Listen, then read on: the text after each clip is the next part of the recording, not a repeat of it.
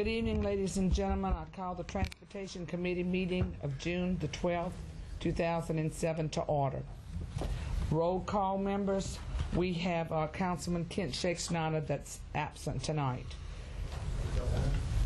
And now if you'll all rise, we will give honor to our God. Thank you. Father, as always, we come before your throne giving thanks and praise to your name. Father, we thank you for the many blessings that we have been given and bestowed upon in this United States and in this parish. Tonight we recognize those that are leaving this parish, going back to Iraq, Father, and we ask for their safety and their well-being. We ask that you surround them with your love and protection and get them home safely. We pray for all our military and all those that serve our country, whether they're volunteers, Father God, in the fire departments, Lord, or volunteers on the police force, all those who bring us safety. We pray for their safety tonight. And as always, Father, we thank you that you secure our gates and our borders with your glory. And we ask all these things in Jesus' name. Amen. Amen. I pledge allegiance to the flag of the United States of America and to the republic for which it stands, one nation, under God, indivisible, with liberty and justice for all.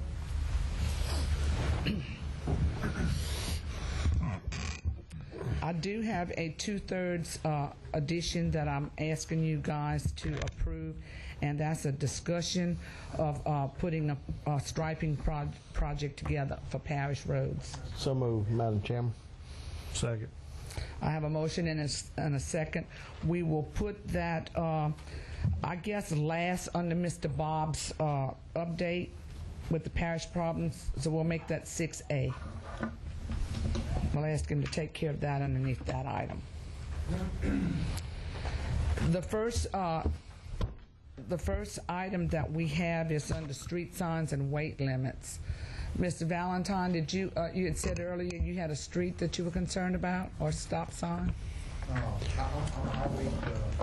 I'm not sure if it's been felt yet. I talked to Mr. before the meeting, and we'll cover it. Okay, thank you.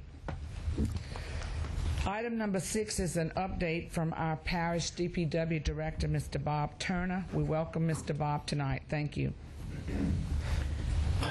Thank you, Councilwoman Fontenot. Ken Israel generally gives that update on the parish and state projects, and I'd like him to come forward and do that.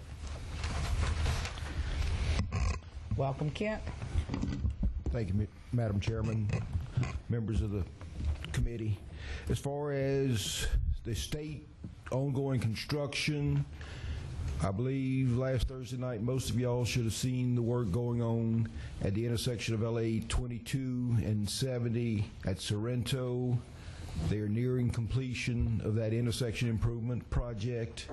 Also, the project in St. James, the intersection of 3125 and 70. They're nearing the completion of that project.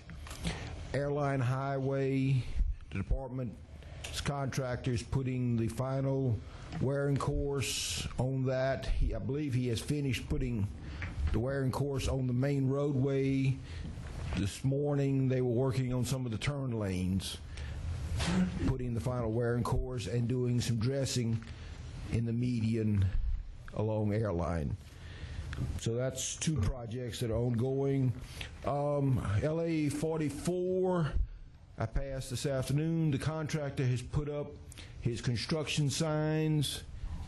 He has put a shield on top of them until actually he starts work, but the signs themselves have been erected, so he should be starting work shortly.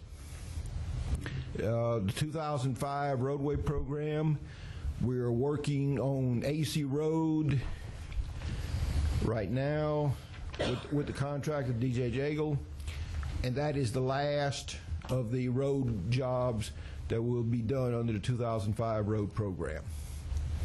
Where are we on that project? I mean, how much longer?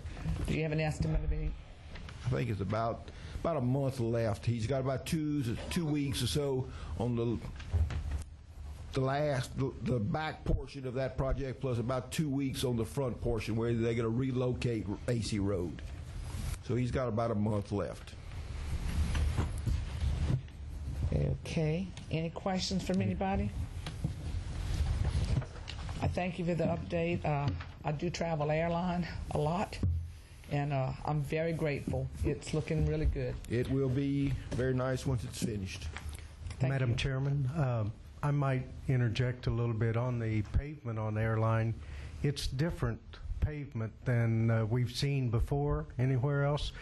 It's a porous pavement, which means that when water falls on it, it'll actually go through the pavement and off of the roadway. If you, on some tests that they done, normal pavement after rain will have little bird baths, standing water, but this particular type pavement will be dry. You can tell that they've made provisions for this. As you drive down airline, every now and then you see this slot that is constructed in the shoulder, and that's actually to take the water off of the outside of the bottom of the pavement. So it's really a unique pavement, and I think it's really much safer. Thank you for that information. And That's good that news. pavement, the only problem you're going to have is, especially trucks, pickup trucks with tires, mud grip tires, things like that. It may sing a little bit as you go along more than the regular pavement because of the friction, but it may make a little bit more noise. Does that kind of mean we might not get splashed as often whenever it rains?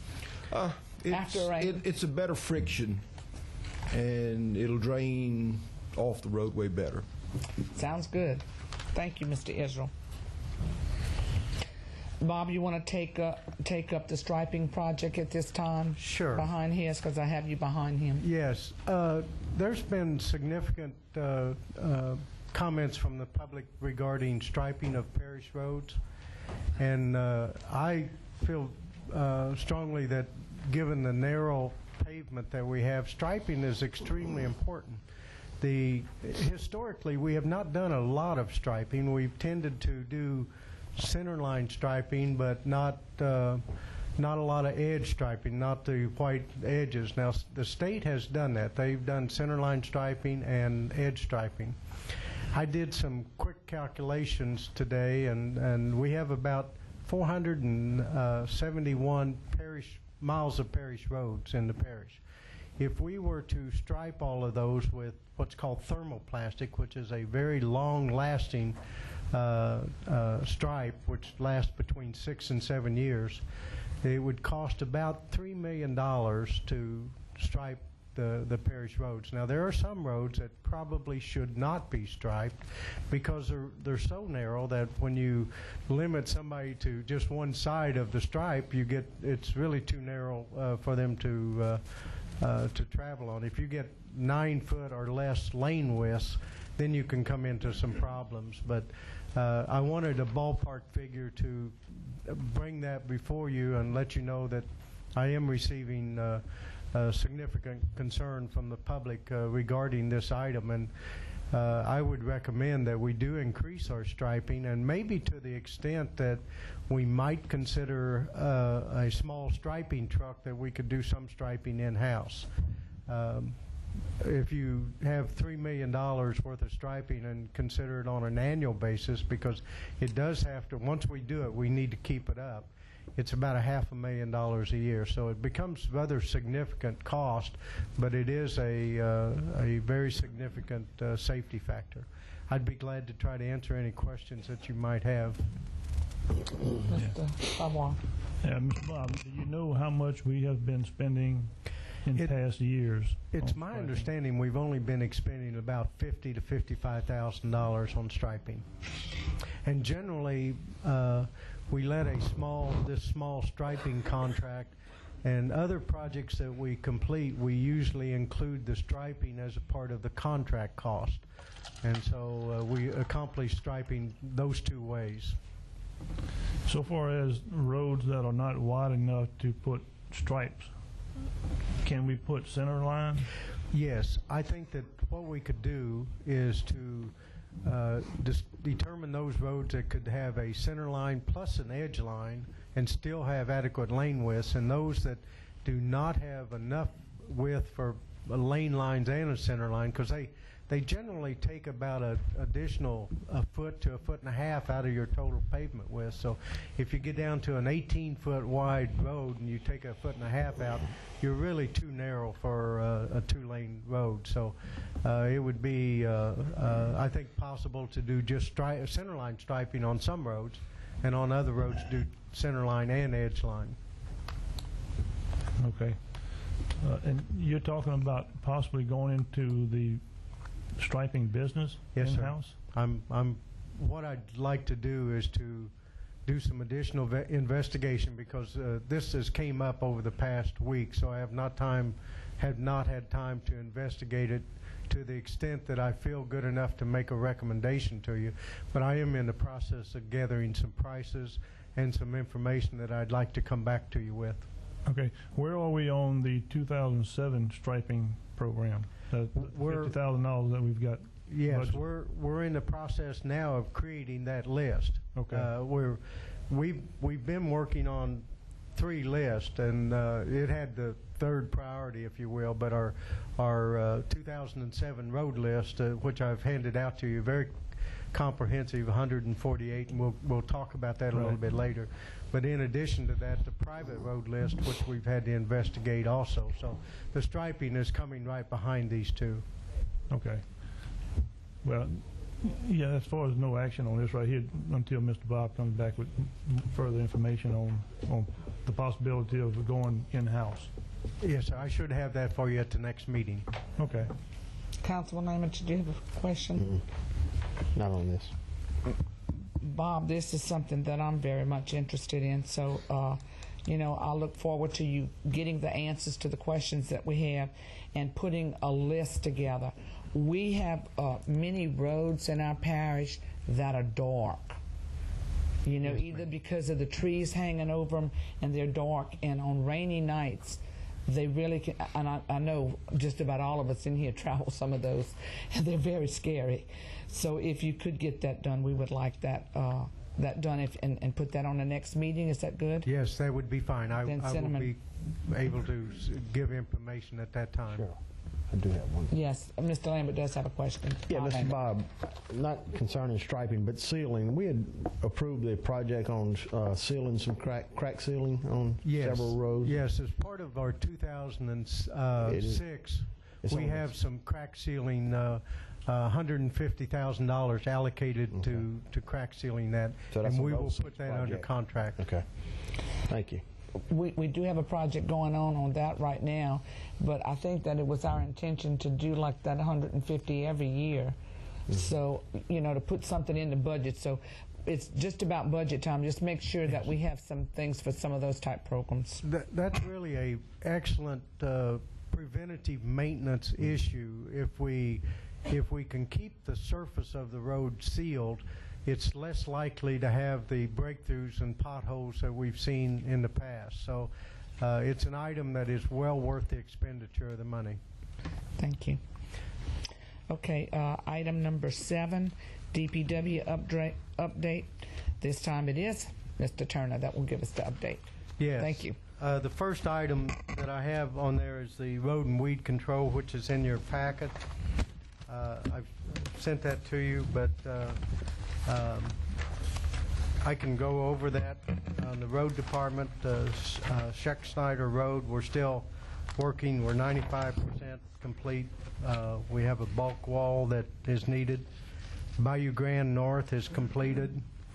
I'm not sure how to pronounce this next one. Calcote is completed.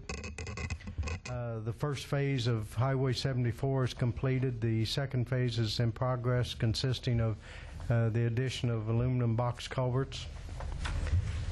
Blaine Road, culverts have been adjusted to the correct grade. We're digging the ditches to correct.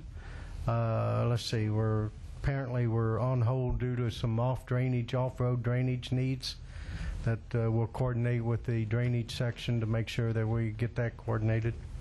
The Fife subdivision is scheduled, getting ready to schedule to start. We did do 33,851 feet of ditches that were dug. We did, as you can see, 98 miles of ditches were cut on weed control. 94 miles were sprayed on the road. 97 miles were ditches were sprayed. And I think that we're also going to talk a little later about mowing of state right-of-way, so I'll delay that discussion until we get down to it. Okay. That's essentially the monthly report of what we've done in the road department. Any questions from anybody on that item? Okay. Well, just a minute. Yes, sir. I do. Bob, as far as the grass cutting and the weed control, are we where we need to be, or are we falling behind? What I've done is that we've brought in a consultant to advise us on the type of herbicide to add to our spray program, the proper spraying, and the application rate that we're doing was pretty close, but we're doing some additional training. So I guess to answer your question, Councilman Savoy, is that I'm not overly satisfied where we're at, but we are making some improvements in our spraying and mowing program. Okay, thank you. That's what we like to hear. Item C? No, item B, I'm sorry. Item B is the private road, and that's this pretty good sized packet that I've put on your desk for each one of you. And in it is that, if you recall, we had a number of requests for private roads to be taken into the parish system. And what we have done is to investigate these roads and give you information related to each one of them. Each one in your packet has some comment information related to that particular road. In addition, information that we have on it, and as far as the plat, and also a picture showing the road. So I don't know how if you want to take look at each one of them separately, or you want to take some time to consider those. The summary sheet that I've given you basically talks about the road, the length of the road, the width of the pavement, the width of the right-of-way, and the number of homes along the road, and has a comment sheet. For example, the first one on the list, Spellman Lambert, off of Go Place Road, is it's got 24 homes on the road, and it's no ditches, gravel.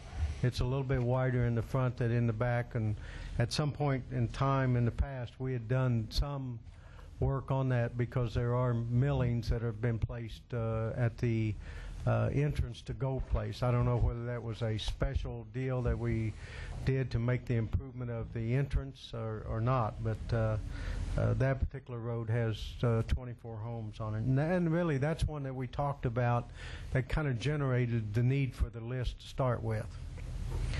I don't know how you want to go down, whether you want me to make comments or... Well, before you go, since that one is the top one on the list, and I do have two people that would like to speak on that, so I'll ask them to come and share for a minute or two their desires. And the first one on the list is Nelson Williams. Welcome. Well, good afternoon. Good afternoon. I guess what I'm looking for, we're looking for help. This road is lengthy, and there's 24 people with approximately, I think, average of 3 or 4 people per house.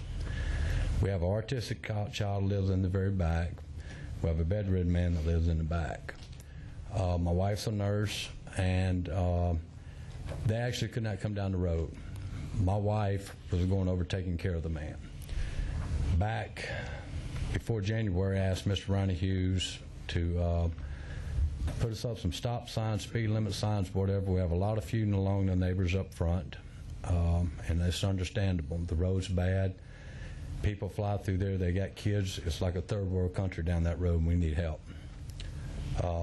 The drainage ditch, nobody gave permission a year or so ago. They come in, started digging ditches, pulled up our culverts, put down other culverts that I don't really care for. I spent a lot of money on mine, and it's gone.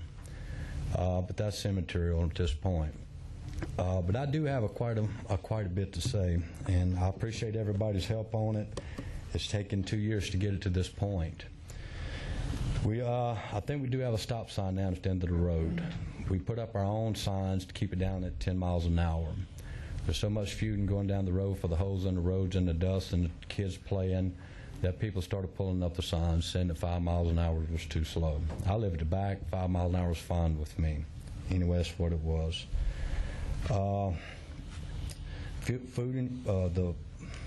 Just all the food. Neighbors not getting along with neighbors. Okay, the garbage pickup. We got one guy that's coming to pick up our garbage. If we don't get the road fixed, he's not picking up the garbage no more. We're going to have to dump it in our backyards, and your ditches run through there. Second thing is special school bus to pick up this little girl. Doesn't happen. We sent a letter, I think, to Mr. Jerry, to Ronnie Hughes, several people, stating why they wouldn't come back there.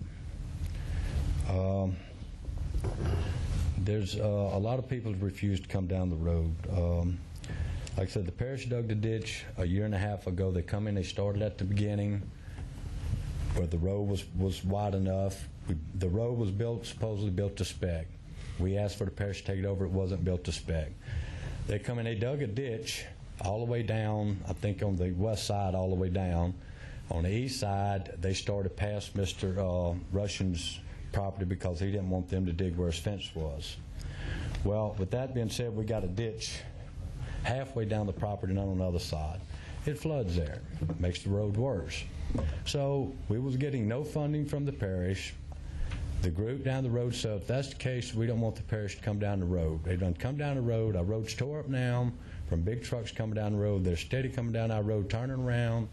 I built my driveway wide enough so everybody could turn around.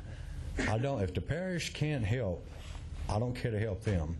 They come down our road, cleaned out the ditch on the west side for Cypress Grove subdivision through other people's property on Spillman Lambert Road because they built fences across theirs. We let that go. We let a lot of things go, and we're just asking for help.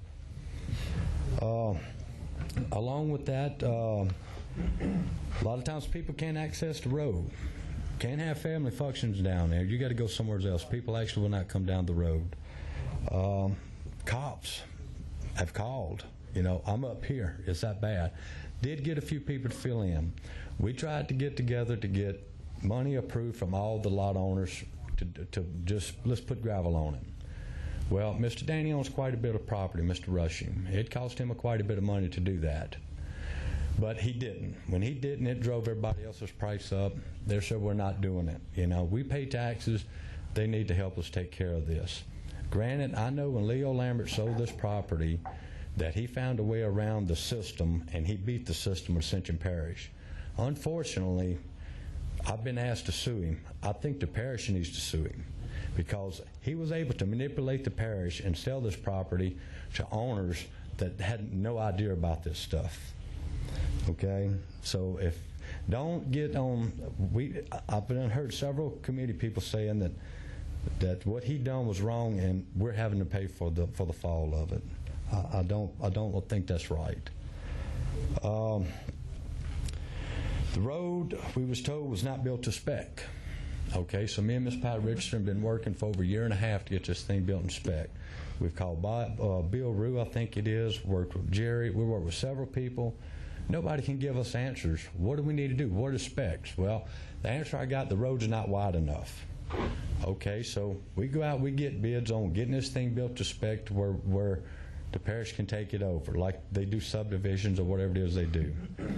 Well, we're in the process of doing that. The parish pops up next week. They're digging a ditch on our road that's going to make our road approximately 15 foot wide. Spec says our road needs to be 20 foot. The guy tells me, well, we do this all the time. How can the parish do it all the time, make a 15-foot road, and that's legal, but yet our road has to be built in spec? And we want to continue building our road in spec, and we're going to get it in spec.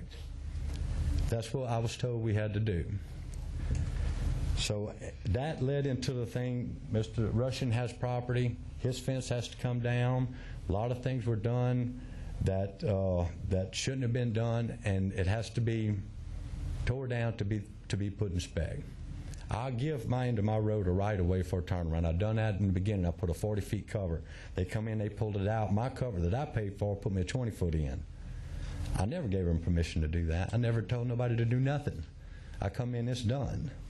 It's a private road. The servitude on the road, when Leo drove it up, it was 10 foot on one side for utilities, 10 foot on the other side. I don't know if it was for utilities or what, in a 20-foot road. We don't have that. That's what we was told the parish couldn't take it over. I gave Jerry Savoy the whole list of every restrictions in there in the landowner.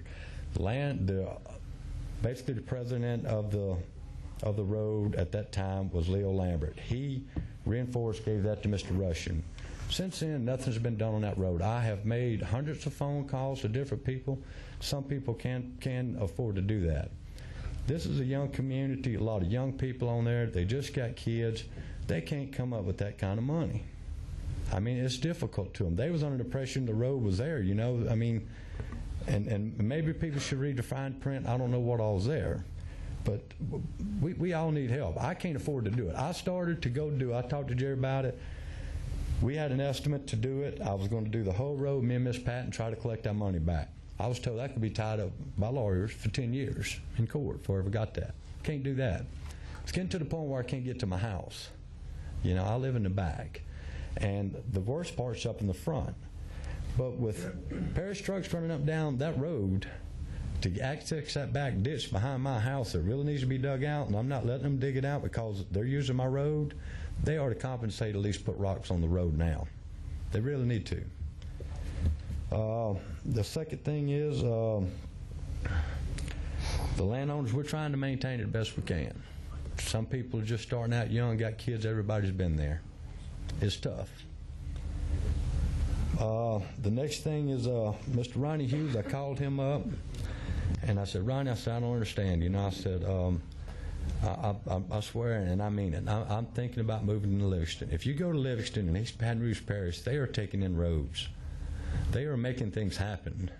And I just don't see, with the amount of money that's coming in through this parish, how we can't do that. I just don't see it. And it's happening in Livingston Parish. I'd be glad to take anybody on any ride and go see. I asked Mr. Ronnie to go personally with me. Didn't happen. Let me see. He did come down the road to see what needs to be done.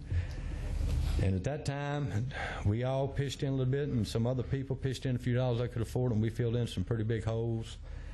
We're getting by towards the back. We got one lane that we can get in, and where the ditch was dug last week, that's going to fall in. We won't be able to get back there eventually. They put rocks down, we can't get in and out. And I guess what I'm asking is, this stuff's been going on for 2 years. We've looked at doing it ourselves, can't get it done. We talked to Jerry about a program or something to possibly get it done, and we pay the parish back. We haven't gotten nowhere on that. I'm telling you, end of this summer, there'll be no access to that road. And I'm telling you, tempers are flaring, somebody's going to get hurt. And I told Ronnie and I told Jerry, I hold everybody here accountable. If they can't help a taxpayer in person fix something like that, it's on you. And that's all I have to say. And I appreciate the help everybody's done. I know it's a lot of red tape to get things done and to make things happen. But we're begging for y'all's help, and we need it. That's all I have to say. Thank you. Thank you. I also have Pat Richardson that signed up on a card. Welcome, Ms. Richardson. Thank you. I had spoke to Mr. Jerry several times prior to 2007 concerning this, and he gave me a breakdown. I spoke to Ms. Cheryl one night at home. Of course, I realized she doesn't represent us. I don't actually live down Spellman-Lambert Road, but I do have property down Spellman-Lambert Road, and I have been down it many, many times, and I have a very large vehicle, and it's really bad. And for the people who have small vehicles, I don't even know how they can get down it without tearing up the bottom of their vehicles. Mr. Jerry mentioned that we might be able to get the parish to get a bond and then assess the land landowners, we would be happy to do that, but we need some help in the meantime before any of that is actually put into place. I was told later by someone else that the parish would not take it over for the same reasons that Mr. Nelson gave. But if the parish is going to come onto the property to do other things for certain people, then perhaps they would consider at least putting us rocks. And all we're asking is that you consider to go ahead and assess the bond so that we can borrow the money for the bond so that you can assess the property owners for it. I don't know how long it takes. I understand it's a very lengthy process, but back when I talked to you in January, I think you were going to mention it to Mr. Malcolm Dugas, and I haven't heard a word since. And I realize that's not the only thing y'all have to do, but with campaigns and all coming up, we would appreciate any of y'all help. Thank you. Any questions from the panel up here? Todd? Yeah, Mr. Bob, give us your opinion coming from administration on this. I Sounds believe like a situation they definitely need some help on. it really is. Clearly, these two residents articulated the problem that you have on parish roads very clearly, and I understand and sympathize with the frustration that they've had. In my mind, parish roads are a problem for the very things that they said, is that when they bought their property, if they were not one of the original property owners, they really didn't realize that they were responsible for maintenance of the road. Spillman-Lambert Road it's generally wide enough, but it doesn't have a very good surface on it. It clearly needs a gravel surface. The 24 homes, I think, on the road is really an issue with me, because a number of those individuals really didn't realize that what they were getting into. And that may be on some of these other roads too, the same situation. This is probably a really good one to talk about, but I guess I have mixed emotions. On one hand, I think that yes, this road should be a parish road. On the other hand, I'm weighing what we'll talk about a little later, the maintenance and improvements necessary on roads that are currently parish roads. So it'd be really difficult for me to recommend to you that we fix and repair up to really good standards Spillman-Lambert Road and not make a repair on a current parish road.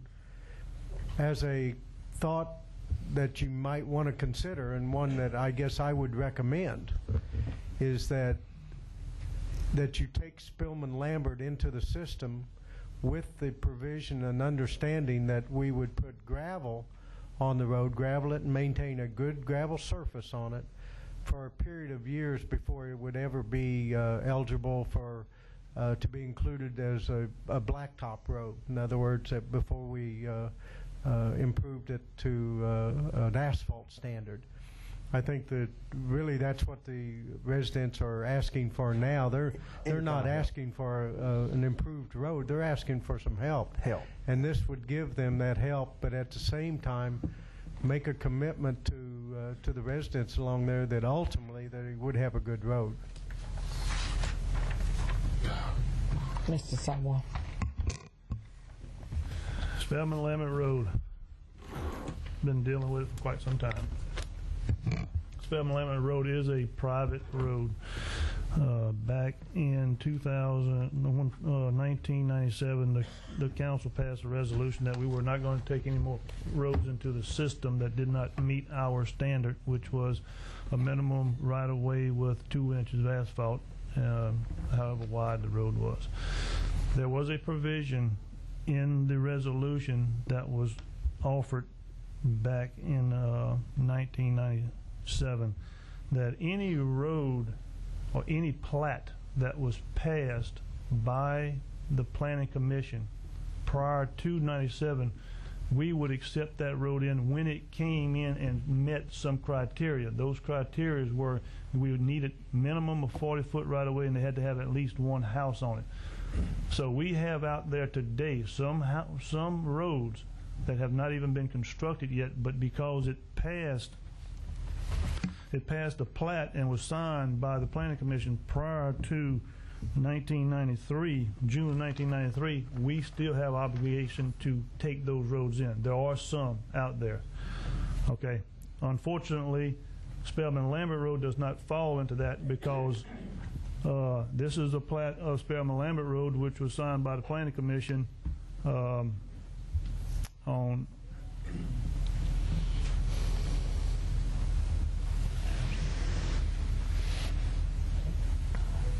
Yeah, 2000, September of 2000. So it clearly, I was hoping that we would find it and it would fit in that, but unfortunately it doesn't. Now, this came to surface again because residents of Spelman-Lambert Road made contact with administration.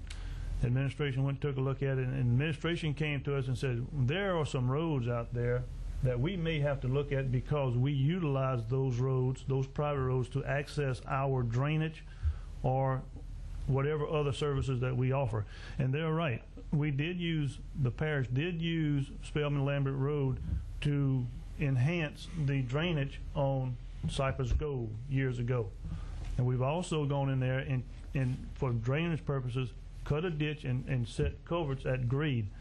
Now, we have in the past, we did go back there and help them as far as putting gravel, and it being legal because we were utilizing their private road, so we did.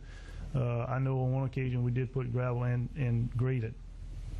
Well, we're in there now attempting to do work on the west side, and we do access or have accessed our drainage systems through Spelman-Lambert Road. So I think that there is a legal avenue that we could take to improve Spelman-Lambert Road to some degree.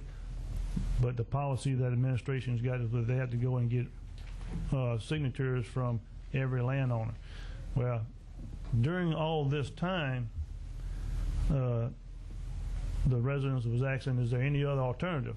My alternative is that we could develop a road district. If we developed a road district, which means you have to get 51% of the residents that's inside the district to agree, then we could go to the bond and engineer it, go out for bond and money and pave it and put the cost on the frontage, the frontage of the property, and let the owners do it. In the meantime, I was working on that, but then administration said, well, let's see about, there's some roads here that we need to take in. So I said, well, let's just go down this avenue here. Now that's where we're at. I mean, I was going down two roads trying to figure out the best way. The best way is for us to take it in, okay? And here we are tonight with a list of roads that can be taken in. It is legal for the council to accept roads into the parish, okay? Question is, do we want to take this set of roads and accept them into the parish? It has been, looks like it may have been 10 years since we have taken roads in. And we mentioned back then, 10 years ago, that as we could afford it, there's a possibility that we, at some future time, we would take additional roads in. Now, financial situation we're in today, we'll have to take a look at. Personally, coming from administration, there's several roads on here that they feel like we need to do based on the fact that we use these roads to access our services. So, Bob, do you have, I wish we had a total so that we had a cost figure on what it would cost to maintain these additional roads right here in terms of gravel and grading, so that we could have a feel for how much additional money it would cost. Yeah, I would be glad to give you that. I did not do that on this list, and one of the reasons that I didn't, and I want to make sure that you understand what I'm presenting to you here. This is not necessarily a recommendation that you take these roads in. What these are roads that we had previously had requests to take in, and we're giving you information about each one of them. And so I think it's ultimately your decision as to whether or not you would take all of them in or none of them in, or some of them in, and may not others. But I would be glad to give you a cost. Now, I do know there's one or two down here that we don't feel like there's any cost associated with them. For example, Mallard Avenue is currently a fairly high-type concrete street. It has it essentially meets all the parish standards, but it was never requested that we take that road in. It has no houses on it at this time, but it is divided into lots. Oh, I'm sorry, it's got one house on it, but it is divided into lots, and at some point in time, I think, I've kind of looked at that as a new subdivision, if you will. Just as a new subdivision develops a road by itself with no houses, as we take that road in, houses are developed. So that one kind of looks like that. Others, they have some slightly different problems.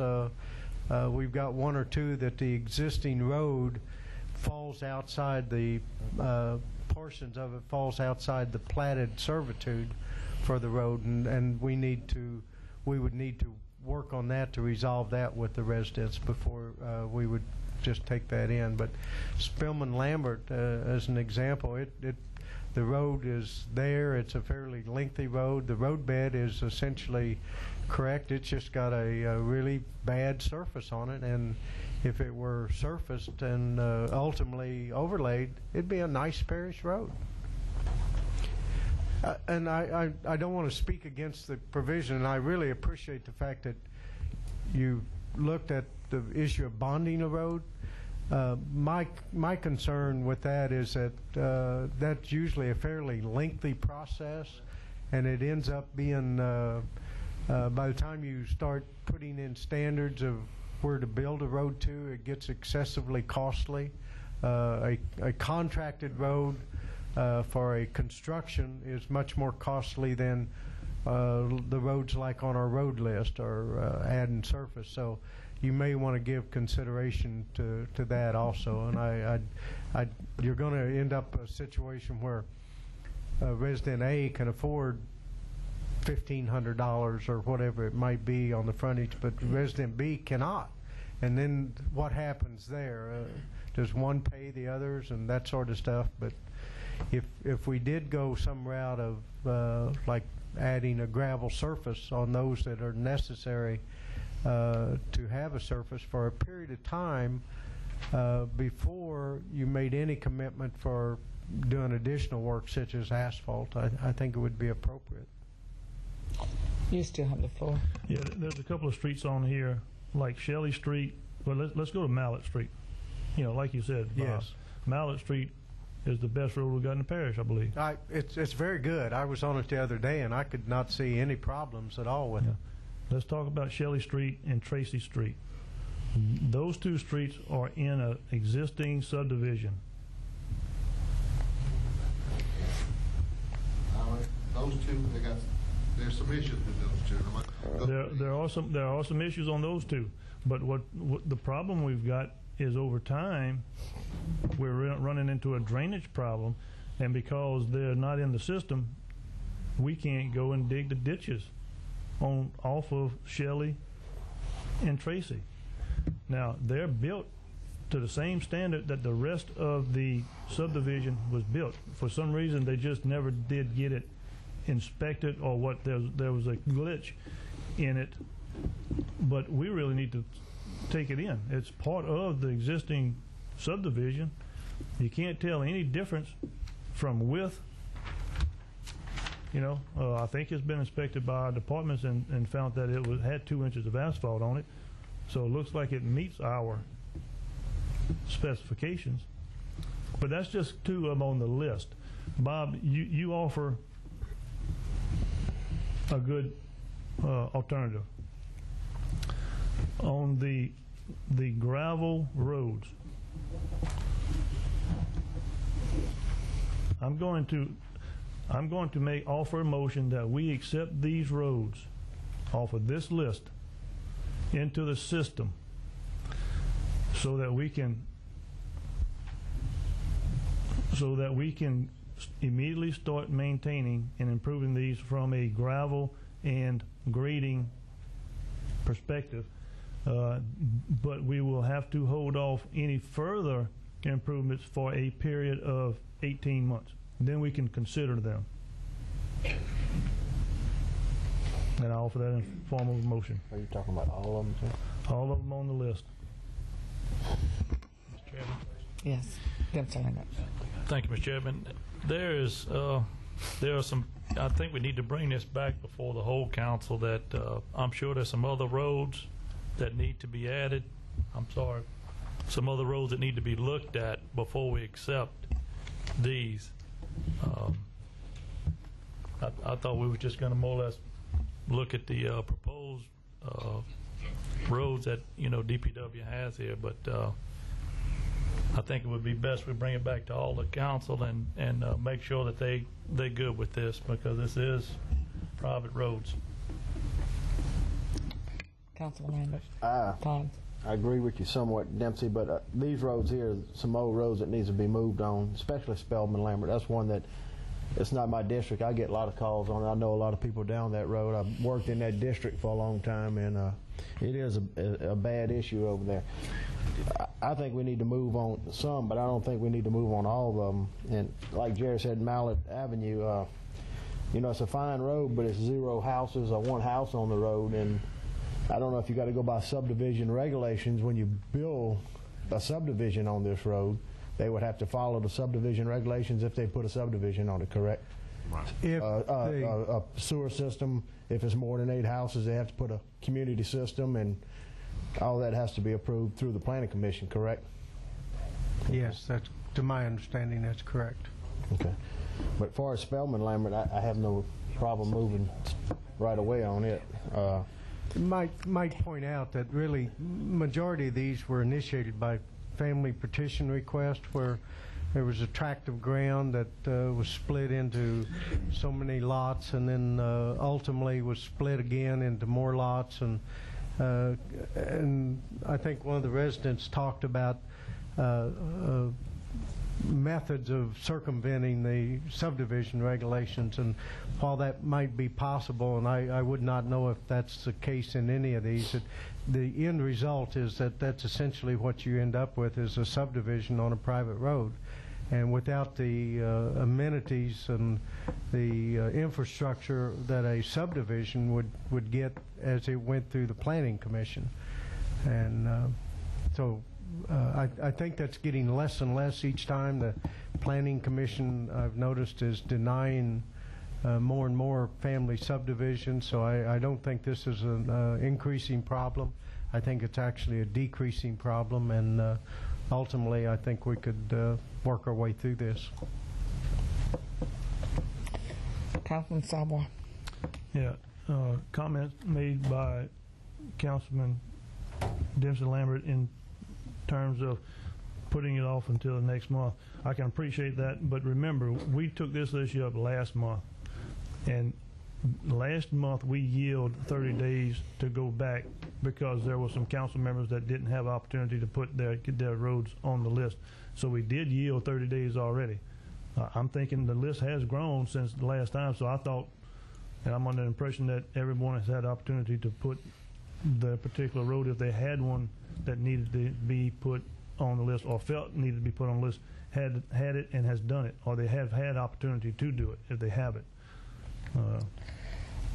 so that we could move forward. I have one question too, Mr. Bob. We kind of spoke just briefly earlier when you gave me the list. You said that this was a list that you compiled, but you really wasn't approving the whole list to be taken in. So if you could, give us a heads up of what we could maybe recommend that be taken in tonight. There's no reason why we can't ever come back, and come back with another set of lists after we do it. And I do think that there's one that they needed to add to the list that's not on the list, hasn't been investigated yet. We could also add that for you to look into tonight. So that's something to think about. I think he needs to finish giving us the report on the roads, and then he needs to tell us what his recommendations for each is. at this point in time, and then we can decide if we'll take his recommendation or what we're going to do about splitting up the list, taking the whole list. Yes, I'd be glad to do that. If you will indulge me a little bit, Ricky is actually the individual that inspected each of these roads. I was looking for someone who had knowledge of road construction and would be consistent in the evaluation so that different people did not look at different roads. So Ricky has looked at all of these, and so with his assistance, we will go down through the list and kind of give you our recommendations or our thoughts, not necessarily our recommendations. I think the choice is yours as to which roads that you might take in. Yeah, I'd like to go one at a time. Well, if you look at Spellman Lambert, look at the plat, and I'll show you some things that you need to look at before you. The existing servitude on Spellman Road is 40-foot right-of-way of passage. If you look on the plat, though, they got a driveway just to the east of that road.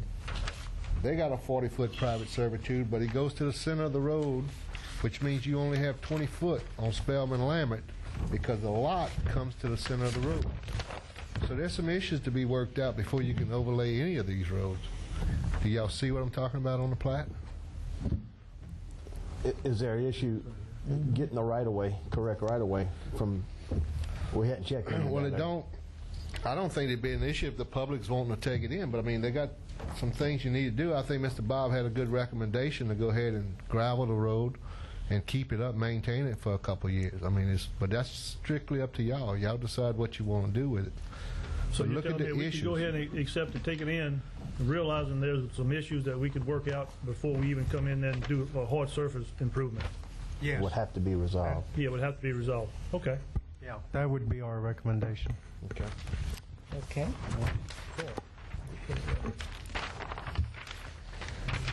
All right. Okay, the second one on the list is Thomas C. Road. If you look at the plat on that one, here's some issues with that one that we found. The plat shows 3 different servitudes along the road. The first servitude on the entrance of the road, which is already accepted by the parish, has a 30-foot passage of right-of-way. Then you get to a 40-foot passage of right-of-way on another portion that has been accepted into the parish. At the very back, you only have a 20-foot passage of right-of-way. So those are some issues that we can maintain the gravel part, just like we're doing with Spellman Lambert for several years. See if we can work out the issues as far as the servitude on the back before we take them in. But like I said, that's ultimately y'all decision. But if you look at the plat, you'll see 3 different servitudes. I have it colored in different colors, and that's some of the problems on that road. They got drainage problems along the road.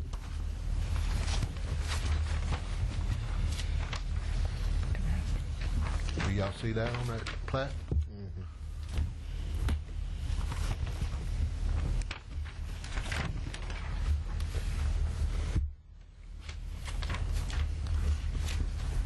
Again, on something like that one, that might be proper to make a condition on that road that, in other words, that we get adequate servitude dedicated to the parish, or it would not come into the system.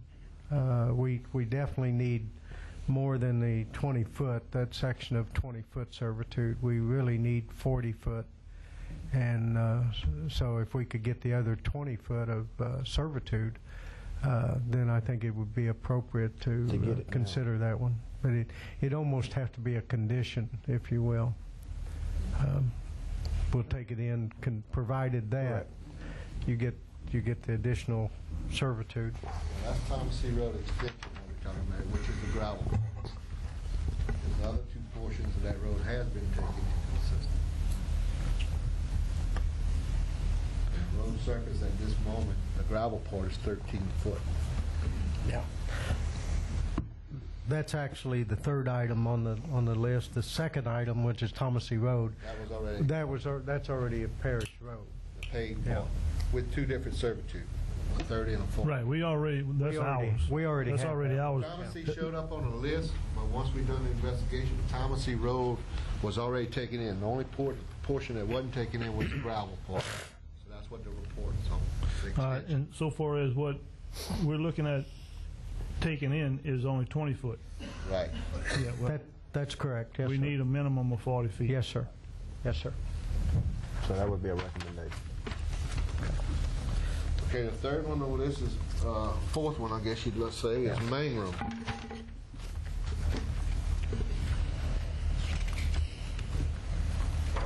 The plat that was at the courthouse for that road, it was filed at the courthouse, but it's never been signed by the planning commission. Let me get to some notes. Road has a 12-foot gravel surface. They have a very well-defined ditch on the right side of the road, leaving George Ray, heading to the back. A small swell on the front. But when you get to the back portion of the road, there's no swell at all for over 600 feet of that road.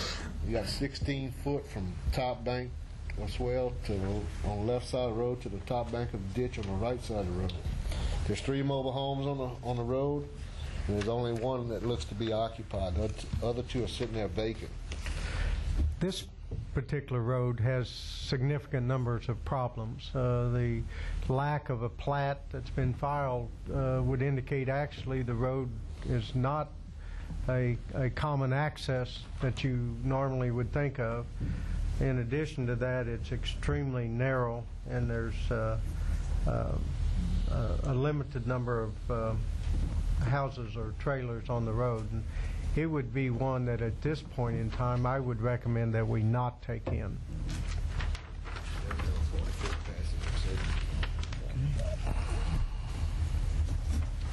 Deer Lane.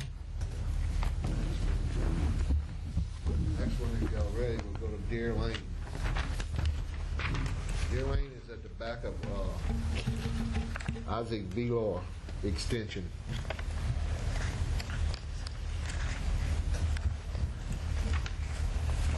It has a 15-foot road surface that is limestone. It's 25 feet from top bank of ditch to top bank of ditch. The length is 666 feet. Road has no dead-end barricades at the T-turnaround. You see, there is some drainage problems towards the back of the road because they got some driveways that were put in without culverts at the very back of the road. The road does have a 40-foot private servitude of passage on it.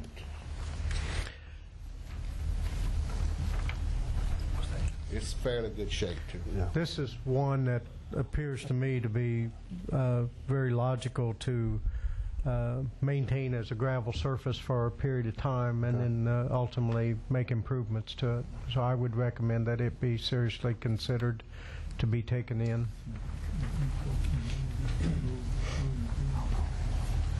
Next one on the list is Isaac Velor extension.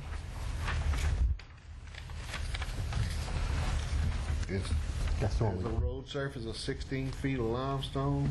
They have no roadside ditches along that road. The road length is only 200 feet. What it was is Isaac Velor was accepted into the parish system, then they added 200 feet to cut another lane to the left to sell other lots, which that was done, and it turned into Deer Lane when it got to the dead end. It has a 40-foot private servitude of passage. The road's in fairly good shape, but you don't have no swells or no kind of drainage ditches along that road at all. Again, that in my mind is very similar to Deer Lane, that I would think that maintaining it as an adequate surface, provide roadside drainage, would be suitable for a period of time for those residents, and then go ahead and accept it in. Mr. Chairman. Yes. Any questions? Yeah, just a question. How far are you from Henderson Bayou? Right there on top of it. Would it be the dead end? Mm-hmm. Deer Lane, Henderson Bayou may be 300-400 feet to the right of it. So you're fairly close? At the end of it. Okay. Right. Thank you. Ash Lane extension.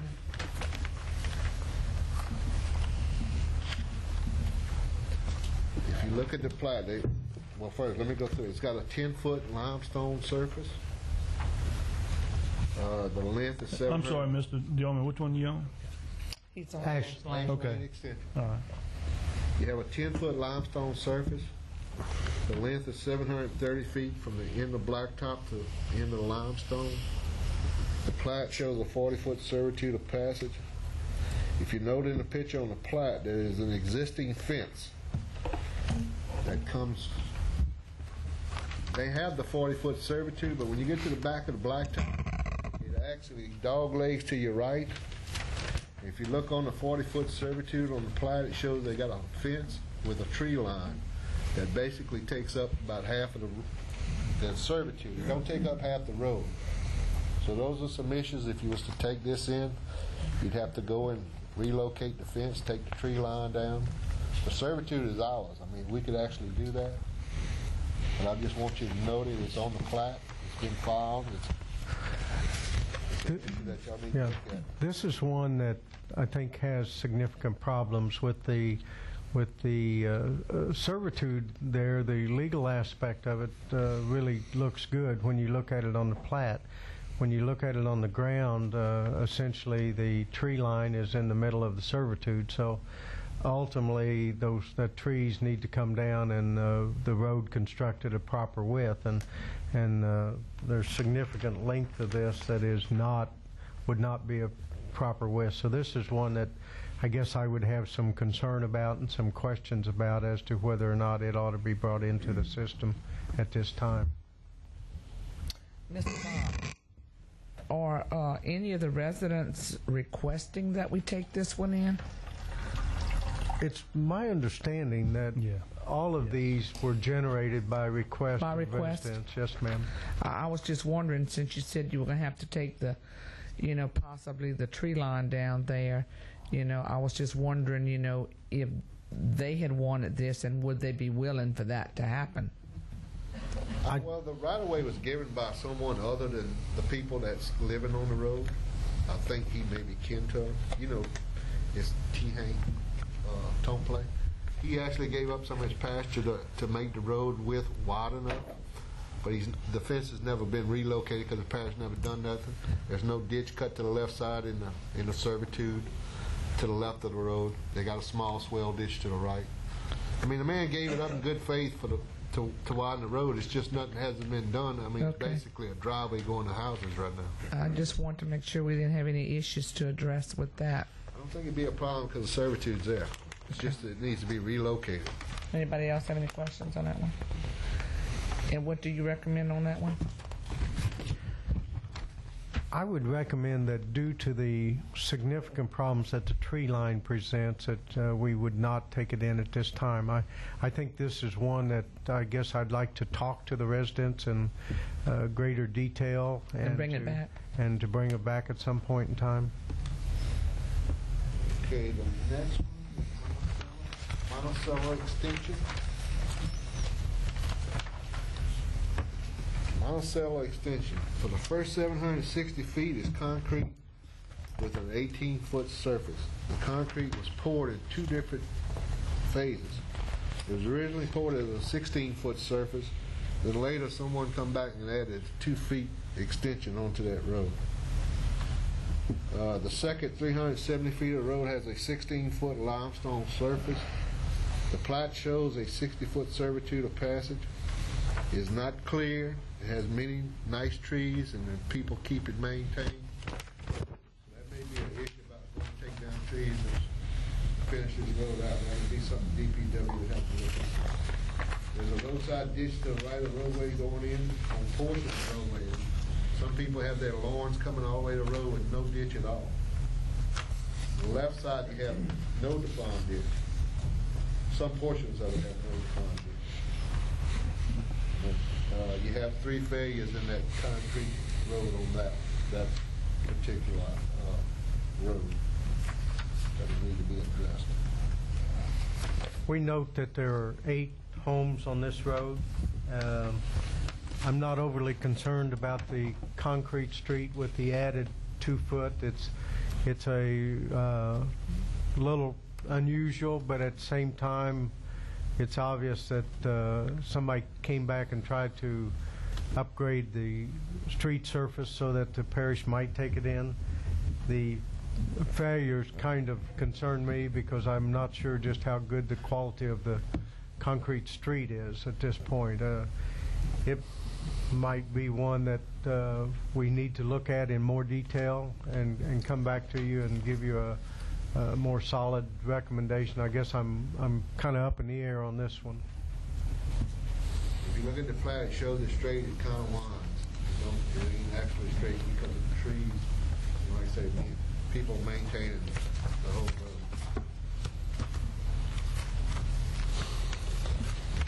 road. The next one on the list is Shelley Street.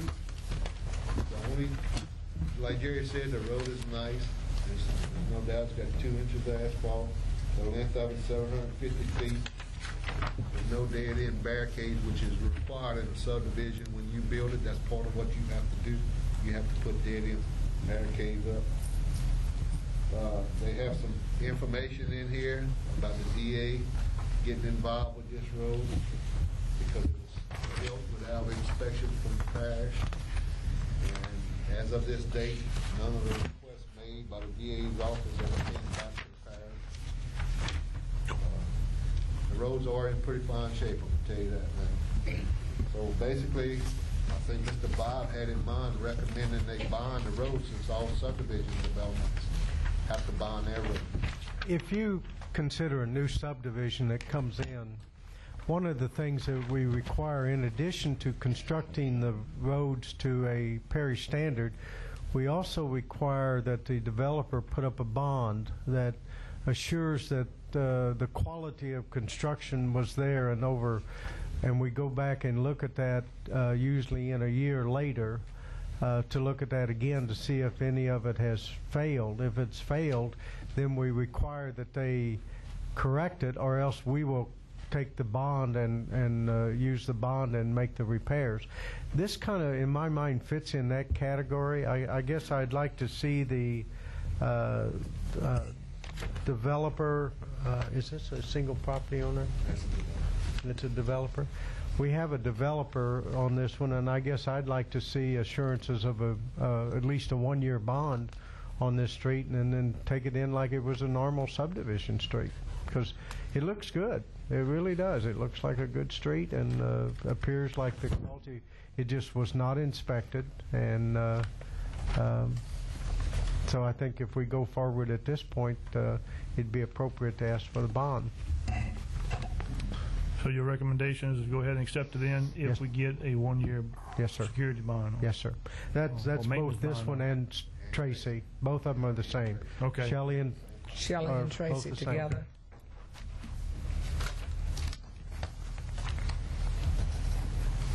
Next one is Old Pecan.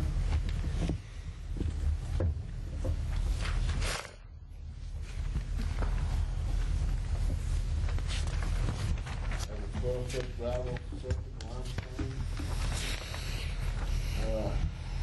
It's got a 40-foot private road servitude. There's not a lot of defined features on the road.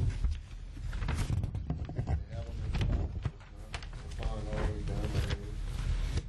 There's one house in the back of the road, two on the front of the road. The road is 1,170 feet. This one looks to me like a driveway. I mean, when I saw it, that's really what I thought that it was, that it's a driveway of significant length down to one house. And I guess I feel a little uncomfortable taking in a road that is really only 12 foot wide and what I would consider to be a driveway. So I would recommend that we not take this one in.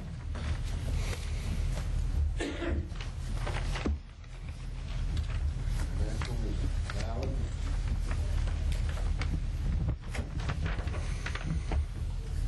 It's concrete, it's open ditch, the surface of the road is 20 feet wide. It's 50 foot from center ditch to center ditch. We do have 60 feet of right-of-way on this road. 100 feet of this road was accepted September 4th, 1997 because of one house that's on it. The road actually was constructed probably a little bit more stringent than some of our subdivision roads. I mean, we looked at all of it. We got records showing that it's got 6 inches of limestone base. It has a 6-inch concrete surface. It also has wire in it that a lot of our roads don't have in. So this road was in pretty good shape when we looked at it. This is one that I talked earlier about, no houses on it, but this looks like a if you will, a new subdivision type road. New road, looks good. No houses at this time. This is one that I would recommend that we take in, but we also would ask for a bond on it, for at least 1-year bond, and let's treat it just like it were a new subdivision. And after 1 year, if there's no problems with it, we would release the bond to the developer. Anybody have any questions on any of these so far? We got Jackson Oaks Road extension. Jackson Oak Road extension. First of all, Jackson Oak was denied, and we don't have nothing in the package on Jackson Oaks extension because nothing has ever been done. There's no. I mean, you go look.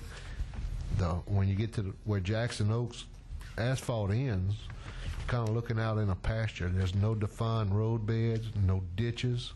I mean, it just runs across an open field. But I mean, this is one that I don't think that it'd be appropriate for us to take in for just one house that is very undefined road. So I would recommend that we not take it in. Next one is Dan Dixon. Has a 12-foot surface, 30 foot from center of swell on one side of the road to 30 foot on the other side of the center of the swell, 650 feet long.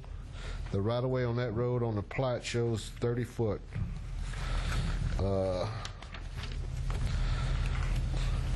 It has a 50-foot all-purpose private servitude.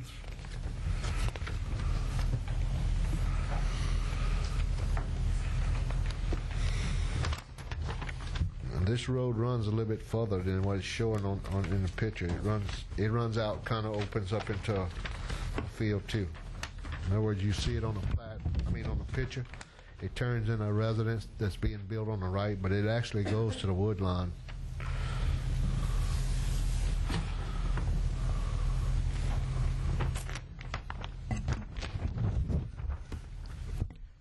This particular road has 4 houses on it. Fairly narrow, 12-foot, 30-foot servitude. I'm pretty concerned about it because it just didn't look like it's approaching the standard that we need at this time.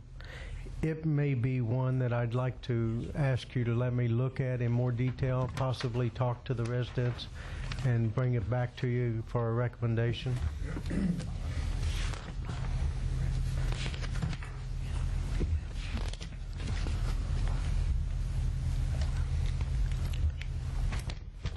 The last road is Big Easy. Big Easy.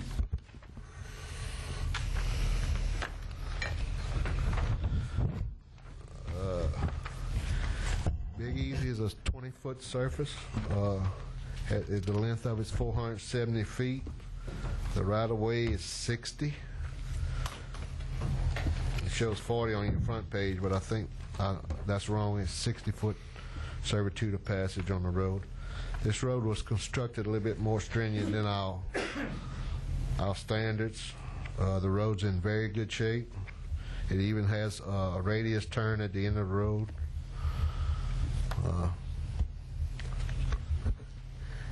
It's our recommendation that we would just take this one in as it exists. We do have one more that's not on the list that Mr. Thomas Pierce reminded me of that I really need to look at and come back to you on, but it's Tammy Road in the Perryville area. I'd like to have that before you and come back to you with some additional consideration recommendations on that road. We need to look at it. Mr. Chairman, Yes. Mr. Bob, I'd like you to also relook at Jackson Oaks Drive. This is a similar setup, and just compare both of them and get all the information on them. Okay, we will. Thank you. Councilman Sawan. Yes, Mr. Bob, would you please look at Carlton Place? Carlton Place is a private road. It was in existence prior to '93. I would like to add that to it, rather than it go through the planning commission process, since if we're going to take some in, and it fits the criteria that was set before the council in '97, rather than go through the process and make it to the council, I would like for it to be placed on this list pending verification that it was signed by the planning commission prior to '83. Okay, be glad to look at that. Carlton Place. Thank you. Okay, what are the wishes of this board? We have 8 that they have approved for taking in. 3 have conditions. We've passed on a couple, and we have some that we've said no on. And y'all have recommended a couple for him to look over. So what motion are we going to entertain tonight to deal with this? Ms. Fonda. Excuse me. Councilman Hillens back. Thank you, Mr. Chairman. I turned in a public comment card on the current item. I just wanted to make a comment on the private roads. I wanted to ask Ricky Darman and Mr. Bob if they would take a look at Floyd Webb Road off of Jefferson. Ricky's unsure if that's a private road or a parish road, but it's a gravel road at this time. We got some really nice houses back there. It's a little short subdivision, and I'd appreciate it if maybe DPW would go take a look at that one and bring that information back. Well, I don't know if you didn't get my slip, but current agenda item. But we had so many of them, and right. we really just kind of dealing with this. Right. So, okay, well, I appreciate it. I apologize for just. Thank you. Councilman Lambert. Yeah. Todd. I go ahead and make the motion that we send it to the full council. The 8 that we approve, some with conditions, some without, and go to the full council with it. Okay. Senator, we have a motion and a second, and do we have any objections? There are none. It can go to the full council at the next council meeting. And Mr. Bob, you can continue to work with the list and add some if people want to add to them, and then come back at another meeting and bring us an update on that. I'd be glad to. We'd appreciate it. Thank you for your indulgence in going through this rather tedious process of looking at each one of them, but I think that's only the fair way to give good consideration to each one of them. I want to thank you and Mr. DeOrman. This is a very, very fine package and a very, very fine way of bringing information to us that enable us to make good decisions. Councilman Savoy. Yeah, I want to commend you for the job y'all done. Made it very clean and clear and easy for us to follow through and make some decisions here. One thing I would like for us to do is let's not confuse the list that we have tonight and we've approved to move forward with the ones that make the additional ones. And I'm talking about Tammy Road and Carlton Place. That's and correct. And Mr. Hillensbeck just mentioned. Yes. Let's try to keep them separate so that we don't get confused at the council. We will proceed to the council with those that you have approved, and we will come back to you with this second list of ones that we need to look at and get additional information on. That's fine. Thank you. And I might point out that, and I really appreciate the fact that you commented on the quality of the work, but I didn't do it. Ricky did it, and so it's Ricky. He's the one that done it? Oh, he did it. Great job, Ricky. So he did a great job. Yeah, and Ricky made a good point, though. If the council or council members have a road, just like we've added 1 or 2 here, if we come back with a second list, it sure wouldn't hurt us to look at a few more if they thought that they might fit the criteria. Thank you so much. Okay, the next item on the agenda is 6. C, renewal of unitary plan of operation for selection of parish roads for new construction and maintenance for Ascension Parish government. Madam Chairman, can I ask a question, please? It's very difficult to hear back here. Could you just clarify before we leave here tonight about Spelman Lambert Road, the decision that was made? The decision was made that it would be accepted into the parish. There's 8 of them that are accepted, and I think that they're going to initially put some gravel and stuff until they can get further information. They're going to get it. Is that correct? No. This is a committee. The committee made a recommendation based on administration to move forward with accepting 8 of these roads, Spelman Lambert Road being one of them. This committee moves it to the full council for consideration, which will be at the next council meeting. So we're looking at another, what, 30 days? No, ma'am, we have a meeting in 2 weeks. In 2 weeks? It would be on the agenda in 2 weeks for consideration. Here, it's not approved right now? Yeah, it's going in the direction that you wanted it to go in, Nelson, but it does have to go before the full council for approval. Okay, it passed this committee, the Transportation Committee. It moves to the full council for consideration. Thank you for coming. Okay, item C. The item number C, the renewal of a unitary plan, each parish is required to develop a plan of road improvements in their parish. And I didn't discover this until Bill Rue, Mr. Rue brought it to my attention just recently, but essentially it closes in 2006, and so we need really to renew this. What this does is to meet state requirements, and it's essentially a method to say how we are going to prioritize our roads for improvements. And we're essentially following that, and this is a continuation of past, in fact, it's identical to what we did in the past. It's a continuation to the year 2010. Councilman Samoa. And this is something that we have to do, otherwise we will put the parish in jeopardy of losing state funds. I make the motion that we renew the unitary plan. I have a motion and a second to renew the unitary plan. Any objections? There are no objections. That can go to the full council. Jerry. Todd. Jerry made the motion. Jerry made the motion. Todd made the second.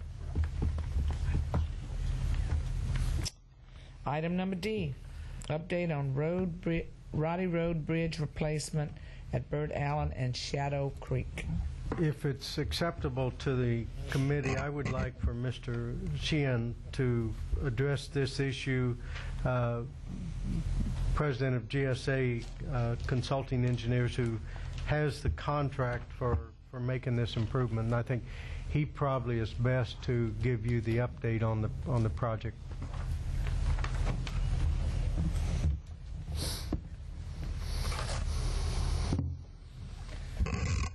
Welcome, Mr. Shaheen. Thank you, Madam Chairman. Summary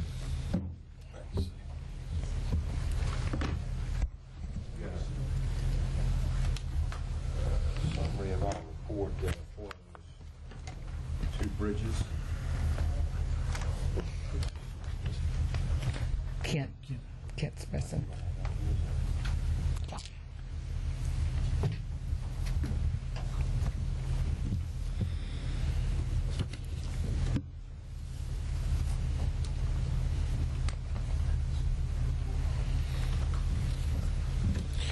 Thank you, Madam Chairman.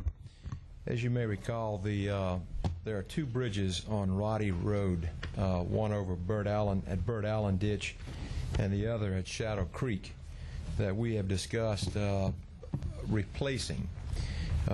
Back some time ago, I guess back in the fall of 2006, we presented to you a recommendation and cost estimate for the replacement of those 2 timber bridges with new bridges.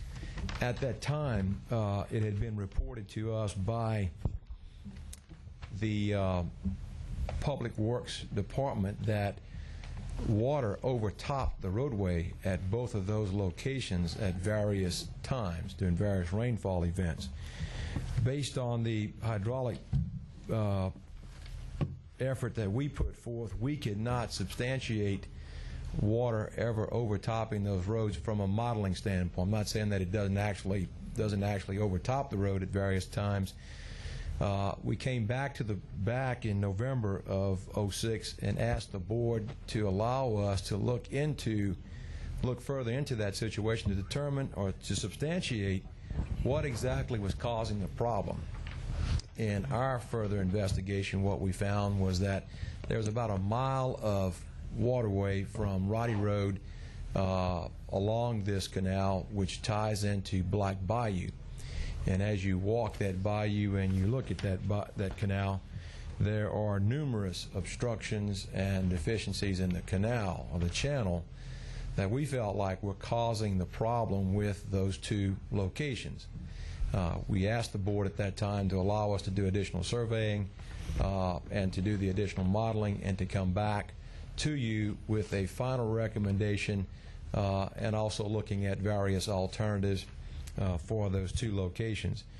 What you have tonight, that, by the way, our task order was approved in February of this year, and we had a projected delivery date of our findings by June 1st of this year, 2007. What you have in front of you is a result of that effort, and what we're here tonight to recommend to you, we've got two alternatives for each location. The first location at Shadow Creek, which is the smaller of the two channels locations, we're recommending replacing that existing single-span timber bridge with a 3-span concrete bridge, and the cost of that being $306,000, and that's contract installation cost. The alternative to that is to replace that existing timber bridge with 4 10-by-4 reinforced concrete boxes, and the installation cost of that alternative is $253,000. The second location that we looked at was the Burt Allen ditch, which is the larger of the two. The Shadow Creek Canal actually ties into what we call, what you all refer to as the Burt Allen ditch, but it ties into the Burt Allen ditch to the west of Roddy Road.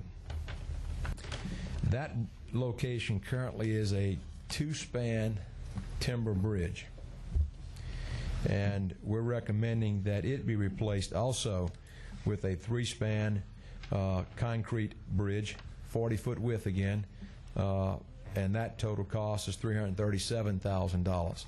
The alternative to the concrete bridge is replacing that bridge, existing timber bridge, with 3 10-by-7 reinforced concrete boxes, and the total cost for that is $247,000.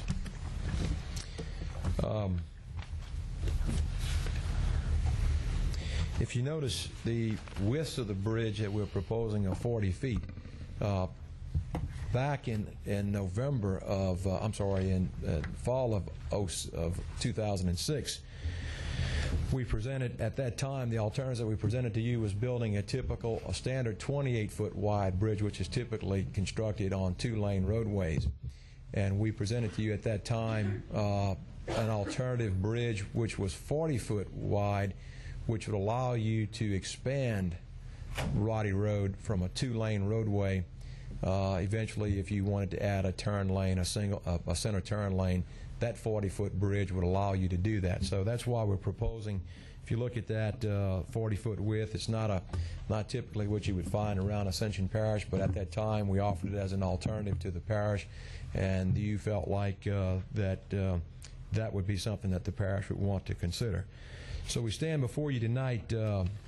Those are the alternatives that we've recommended. Both will work very well under one condition, is that we make channel improvements downstream of this location to eliminate the deficiencies that exist in the downstream reach of this channel from Roddy Road going west. to Black Bayou. Councilman Tom Raymond. Yeah, Mr. Glenn. Yes. Time frame on the two alternates.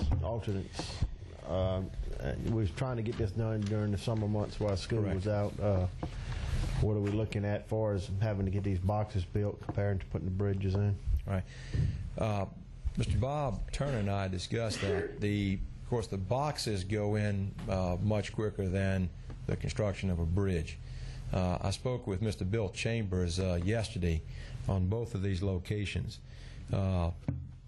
and he estimated the time of construction. He has just finished building a 3-span bridge very similar to this, and that's where a lot of this cost data comes from on these bridges, is from Mr. Chambers. He just finished building a 3-span bridge in Hammond, and it took him 7 weeks to construct them.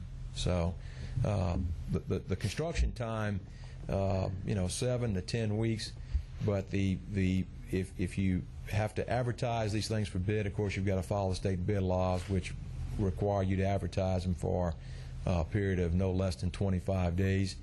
It requires you to receive bids, and then you've got to award the contracts, and then you've got probably 3 to 5 weeks of getting contract documents and bonds and insurance paper. So you're looking at, optimistically, to advertise either way, these projects for bid and getting them under construction, talking about beginning constructing optimistically sometime in August. There was an alternative that Bob and I talked about, and that was the possibility of maybe the parish constructing the boxes. And I'm not sure, Councilman Barriga, when I discussed it with him earlier tonight, he raised an interesting, a valid question, and that is, can we in fact build that bridge? And I would have to defer that, or the parish can build the bridge or the culverts. I would have to defer that to your legal counsel. Just the material cost alone, and I presented this to Bob also, just the material cost alone on each of these bridges, one is $104,000, the other is $106,000. So I'm not sure what the legal ramifications are. Can the parish build these bridges or install these culverts, outside of a competitive bidding process? And I don't know if Bob has looked into that and has anything to offer there. I really haven't looked into that, and my first reaction is that I would not see a problem with the parish doing an in-house project of this size. There would be a concern that our expertise required would not quite be up to this standard. In other words, we're really good at what we do. Once we get out of what we do into something that's a little bit new, I get a little nervous because we're not as good as a contractor that does this for a living. But I'd be glad to check with the legal department to see if there would be a prohibition against it. The only concern that I would have is that if we were to try to tackle precast box of this size in-house, we're going to have to devote a significant portion of our efforts to this, which means that we're going to take away an awful lot of things that we do for the other areas of the parish. And so that'd be a concern. We'd have to devote significant manpower. There's significant excavation of the channel itself in order to get the proper width of the channel, both upstream and downstream, to match this. So it's a significant construction project. Councilman Samoa. Yeah, I'd like to hear from our consulting engineers as far as the difference between the bridge and the box. What's the better one from a flow perspective? I mean, I'm thinking of the drainage part of it now. Either one will work sufficiently. I mean, I received this tonight. I'd like to check on, I guess one of my questions is this is undeveloped land. majority of the flood plain that's coming, is it going to develop? Is it? Yes, it will develop. So I would assume that they did the hydraulics based on more than just using of coefficients different than just pasture land, that they put in the future development in order to size these structures. And I'd like to look at the calculations and all. And, you know, if everything's equal, the two structures work about the same. Now, there's perception. Some people are going to perceive a bridge as being able to carry more water than these large box covers, because these are 10-foot wide. You got 4 10-foot wide by 4-foot high box covers. It's a fairly large structure. From a maintenance standpoint, Bob, you may need to chime in on this. From a maintenance standpoint, are we going to have more problems with box covers versus a bridge as far as debris stacking up? Each individual channel tends to be unique on the amount of debris that comes down the channel. Anytime that you've got a box culvert, I think you're susceptible to have debris collect on it. That would require periodically cleaning it. That's generally not that difficult to do. The only concern that I would have is that debris seems to collect at the worst possible times. You know, you're in the midst of the storm, and there's a tree that went down and went across the end of your culvert. That really creates a major problem for you. It would probably be the same on the bridge structure, though. If you had a bridge, a bridge should pass a little bit more debris than a culvert, though. Well, from our perspective, the culverts is more attractive. They're cheaper and they're faster to install. Right. But Glenn, whenever you've done your analysis, how much room did they have as far as your flow, as far as undeveloped? You understand what I'm saying? Do we have room to develop? Yes. What we did in our analysis, Jerry, was in the little report, I think it identifies, for instance, I'm looking at the first one, Shadow Creek. It has about 289 acres of drainage area. Right now, it's primarily undeveloped. But what we did in our analysis is, of course, we don't go in and assume that entire 289 acres is going to develop with commercial development. I mean, we factor in some growth, primarily residential, probably a small percentage of commercial, and then we run the hydraulics based on that, the hydraulic analysis based on that. Second point I want to make there is that when we look at typically what you would do in designing drainage facilities is you probably look at a 10-year storm. On all the cross drains, we followed what DOTD requires, and that is we used what we call a 25-year storm occurrence in that drainage basin to develop the hydraulics for sizing that structure. So we've taken that into consideration in our analysis. We're very confident that the two structures that we've proposed to you will work well, and there's pros and cons either way. Obviously, a bridge, and as Kent and I think Bob has alluded to, the perception that there are two small bridges there now. Originally, we proposed a bridge there, and the basic concept that we followed was a concept that the parish instituted a long time ago, and that is if there was a bridge there, we wanted to replace it with a bridge to avoid the public perception that we were doing something less than what was there before. And these are not, although they appear to be large drainage areas, they're really not. One is 289 acres, one is 564 acres. So, although fairly sizable, they're not significant in terms of whether one structure worked better than the other. I will say this about a bridge. I mean, a bridge, obviously, you've got a lot more opening under the bridge than you will probably have with a box culvert. That's the advantage of a bridge.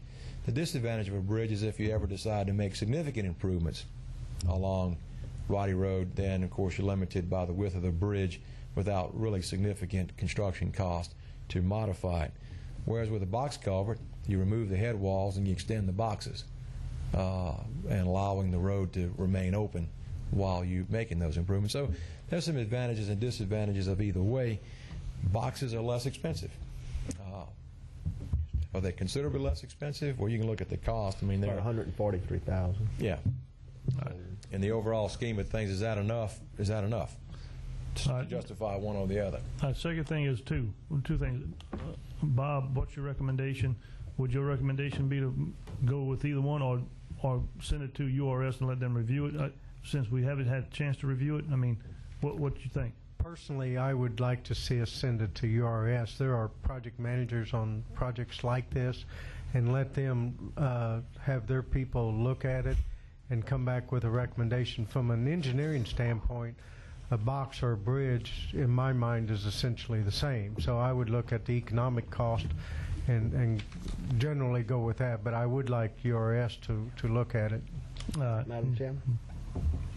I have someone in the audience that wants to speak right now. Mr. Barraga, Councilman Barraga, this is in his district and would like to comment. URS is looking at it right now. Yeah. You're up. Welcome. Thank you. I was just talking to URS, Mr. Ken Israel, and I asked that y'all go ahead and forward it to the council. He says he can have his review and recommendation. That was going to be my question. For 2 weeks by the next council meeting. Motion forward it to Second. full council. Pending URS's review and recommendation. I would like to add Bird Island site being the first set of boxes to be installed due to the school, and we were we really need to get that. I think it's in worse shape also. Yeah, it's in pretty we really bad shape. need to really go ahead with the Bird Island site first. And what are we recommending to the full council? That we're passing from this council. There's two recommendations here, and we haven't decided which one we want. We want URS to review. So is our motion going to be that we're going to back the recommendations of URS? I mean, I want to clarify what we send into the council. Our recommendation is to move it toward the full council for consideration after URS reviews it and gives recommendation. Got the motion? You made the motion, or Todd? Todd made the motion, Jerry seconded. There are no objections. We did request that if it was approved, that when it goes forward, that they would start with Bird Island. Thank you. Is that good? Thank you, Mr. Barraga. Thank you, Madam Chairman. Thank you, Mr. Shaheen. Mr. Bob, okay, we have item E. Yes, what this next item is I wanted to give you an update. As you see, I didn't have any handouts for you, but I wanted to give you an update on the status of the contract between the state and the parish for the parish to mow state right-of-way. That's getting to be a big issue.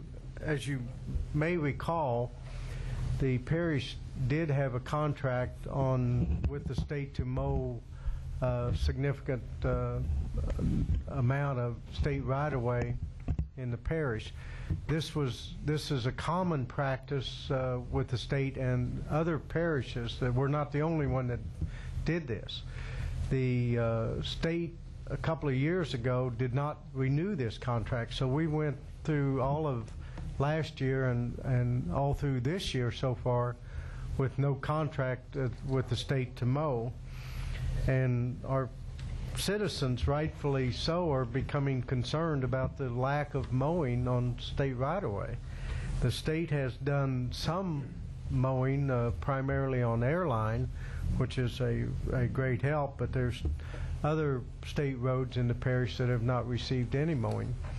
We felt so concerned about this that we have begun mowing areas that are in sight lines where you pull up to an intersection, you can't see oncoming traffic because the grass and the brush are so high. So we've taken it on without a contract to go ahead and mow those areas for safety reasons. I've been calling the state and talking to them about this contract, and they have, just as of last week, have assured me that we will have a contract presented to us that I can bring to you hopefully at the next meeting. They tell me it should be, they'd like it to go into effect the 1st of July. And it represents a modest increase on what they were paying before. We'd done some analysis of the contract, what it cost us to mow versus what they were paying, and essentially it was costing us almost twice as much as the state was paying for it. But again, I feel that it's appropriate that we would continue to enter into a contract and not avoid that because of the service that it offers to our residents. So I hopefully will be coming back to you at the next meeting with a contract for you to look at and then move to the parish council. But I did want to tell you that in the meantime, we are mowing some areas of the state now without a contract.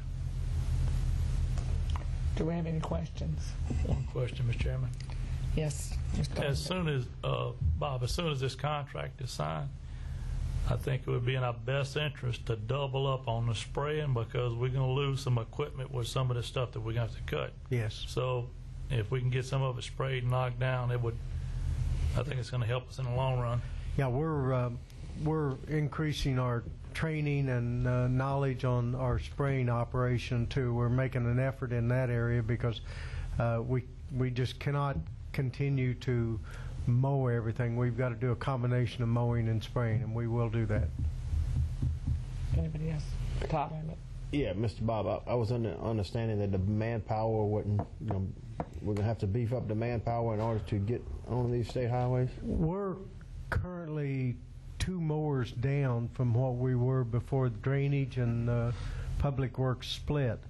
We're proposing a additional mower in the upcoming budget, and so I'm hoping to rectify that. But I guess I feel like, yes, I could use more mowers, but at the same token, I think that we have enough to make a strong effort, and we'll address the problem.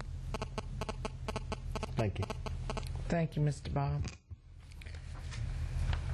Okay, we have item number F. I do have someone that wanted to speak on item number F, Mr. Phil Garrett.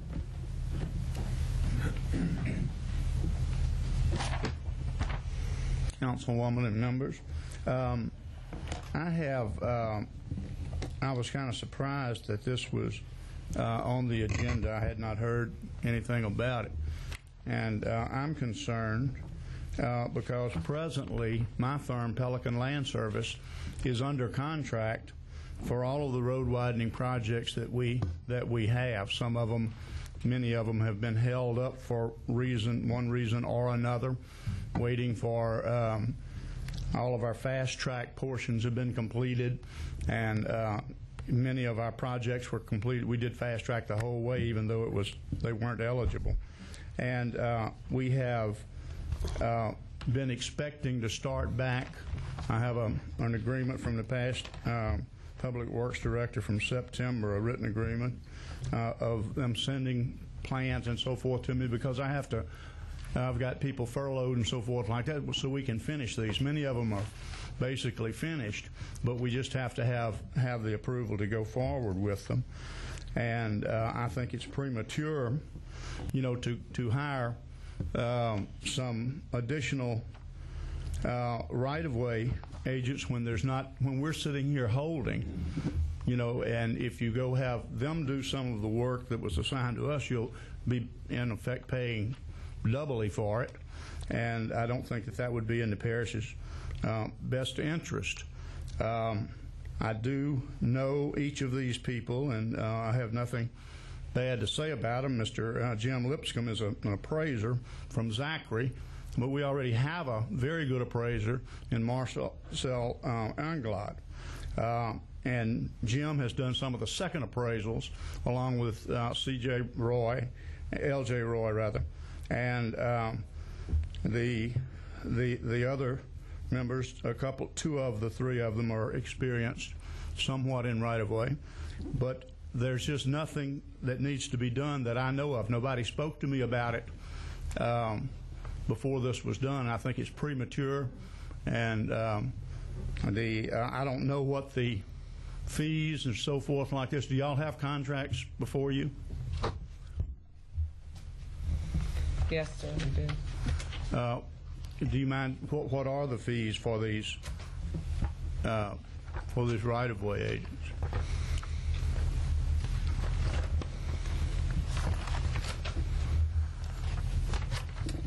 Mr. Bob, would you be able to give a brief overview of this contract? Yes, I don't think that the fees have been set out. These are sample contracts that are typical task order contracts that we have.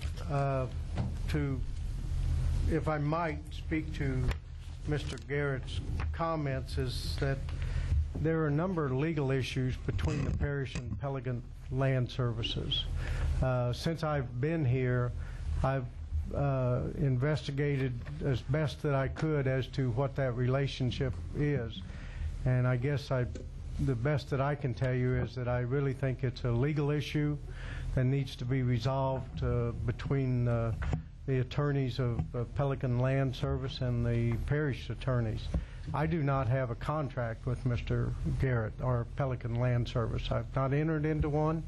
I've not asked him to do any work for the parish, and however, and primarily because of these issues that are outstanding. I don't have a good feel for what that is, and so I think that needs to be resolved on a legal basis.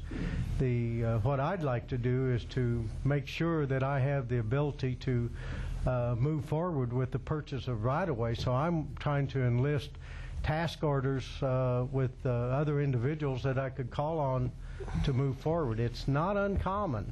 It's not uncommon for us to have task orders with multiple professionals in the same field. So there's nothing that I think to be overly concerned, and if the issues with the legal department and Pelican Land Service can be resolved, then it might be appropriate to have a task order contract with Mr. Garrett. But currently I do not have one. What's the wishes of this board? I have a comment concerning that. I was told that someone said that our contract had been canceled. It had not. And Mr. Garrett. Oh, I thought you were calling. No, Mr. Garrett, before we can get into that, I mean, this obviously has some legal aspects to it. All I'm asking this board tonight is on this contract. This is just a contract. It doesn't specify. It's just a task order contract, which we can do. And I'm asking for their recommendations tonight of what they want to do. So if you'll give us a minute just so we can decide that. Yeah, Councilman Savoy. I can understand Mr. Garrett's concerns as far as the ongoings that he's working on right now, the project that he's got going on right now. In saying that, I don't blame the administration for having or wishing to have more than one firm to pick from, and that's all he's asking for now is just the opportunity to bring on another one as a task order in the event that we need someone to move quickly. And if there's some legal issues but that concerns you to use him, then I'm not gonna. It is not upon us to stop progress. I mean, you need someone else on board to move projects. We need to bring a second team on, and they can continue with the legalities of what's in the past. I make a motion that we bring this firm on as a second. I have a motion firm. To bring this to accept this contract by Councilman Savoy and a second by Dempsey Lambert. Are there any objections? There being no objections, this can be moved to the council at its next meeting. Please put it on the agenda. Thank you, ma'am. Item number G. Item G is the a task order 3-06A in the amount of $7,000 for Louisiana testing and inspection for completion of testing on the 2005 reconstruction So moved, program. Madam Chairman. Second. I have a motion by Councilman Todd Lambert and a second by Councilman Jerry Savoy to accept this task order. Are there any objections? There are no objections. This can be moved to the council agenda. Please place it there. Thank you. Okay, item number H. Item number H is one that we've had an extensive amount of effort in the past few weeks trying to assemble, and it's the 2007 preliminary road list. And these are roads that have been recommended for improvement by council members and through the public to their council. We've assembled the list, and we've went out and measured and made some cost estimates.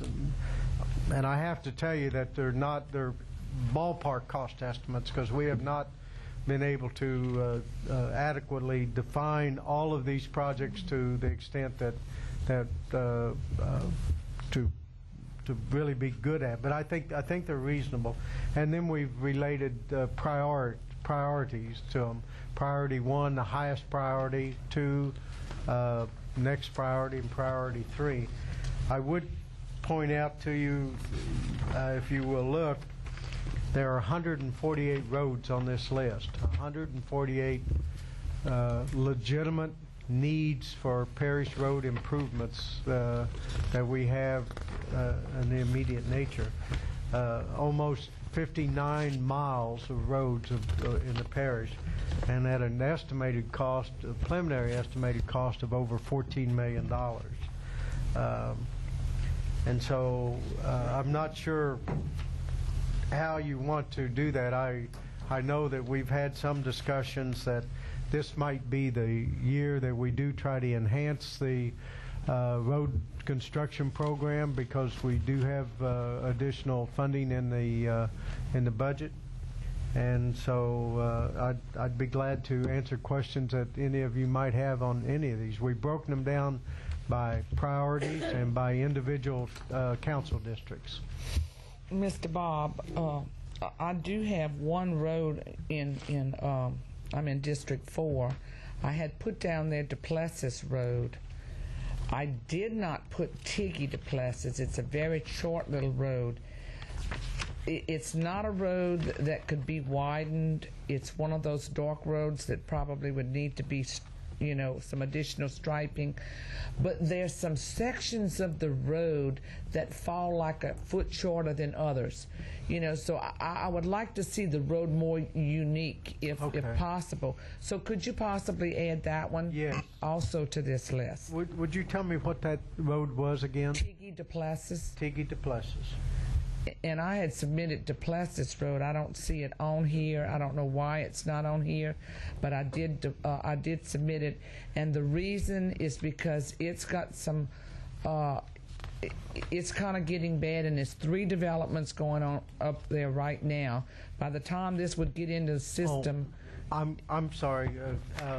If you will look, and I apologize for not bringing this to your attention, but the very last sheet is some additional improvements, the 2007 turn lanes, plus some road widenings. And we've got Tiggy Duplessis and Duplessis on that list. Oh, great. Okay, and so thank you. Because we knew that we needed to widen it, and so we've got that's really a part of the entire project also. I appreciate that, because these are both heavily trafficked roads. They're cut throughs, and they're used a lot of by people, and they're accident prone. So I appreciate it.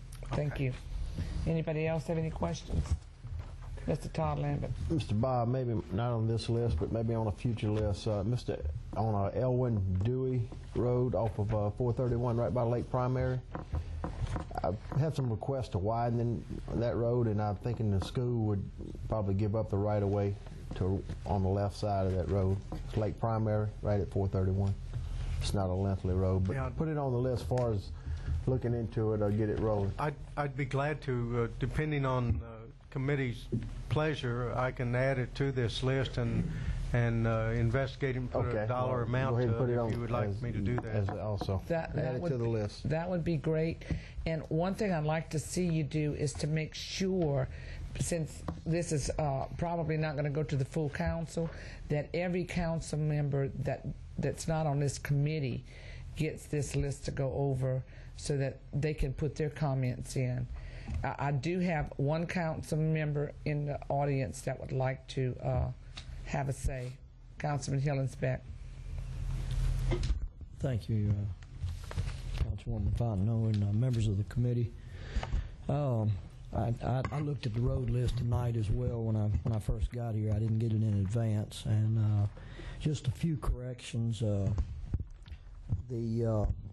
When you look at the roads in District 7, to begin with, Mr. Turner, Decatur Road, that's listed in my district road list, and that's, I believe that's in Mr. Byriger, Councilman Byriger's district, Decatur Road, if I'm correct. And so that needs to be moved to his district. And also Bow Road, which is listed, it's one of my roads, is not in my district, and I believe that's Todd, isn't that Councilman Todd Lambert's district? Todd, am I correct? It's in District 9. They don't have anything on it, though, for us. Yeah, well, they're both listed on the road list as priority 2 roads, and neither of them, Mr. Turner, in my district.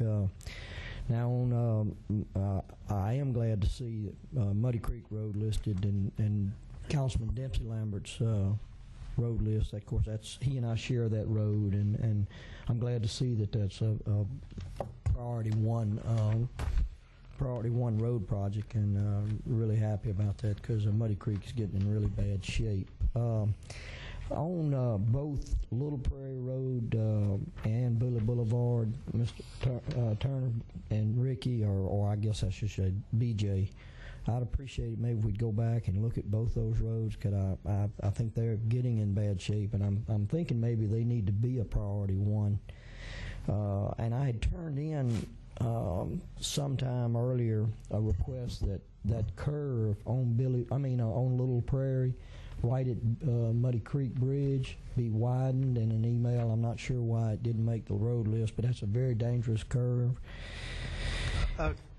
Councilman Hillenbeck, I believe we do have a widening project on the very last sheet with the turn lanes. Yeah, but that one's not on there. Oh, yes, you're right. You do have listed, and I appreciate very much the S-curve at McCrory Road on the road widening. We had another accident recently with school bus and children, and sideswiped a car. It's a very narrow road, and the curve needs to be widened at least. What was the other one that you had? It's Little Prairie Road at Muddy Creek Bridge, and it's right before you cross the bridge on Little Prairie Road. It's a very narrow curve, and we've had some accidents with cars off in the ditches there.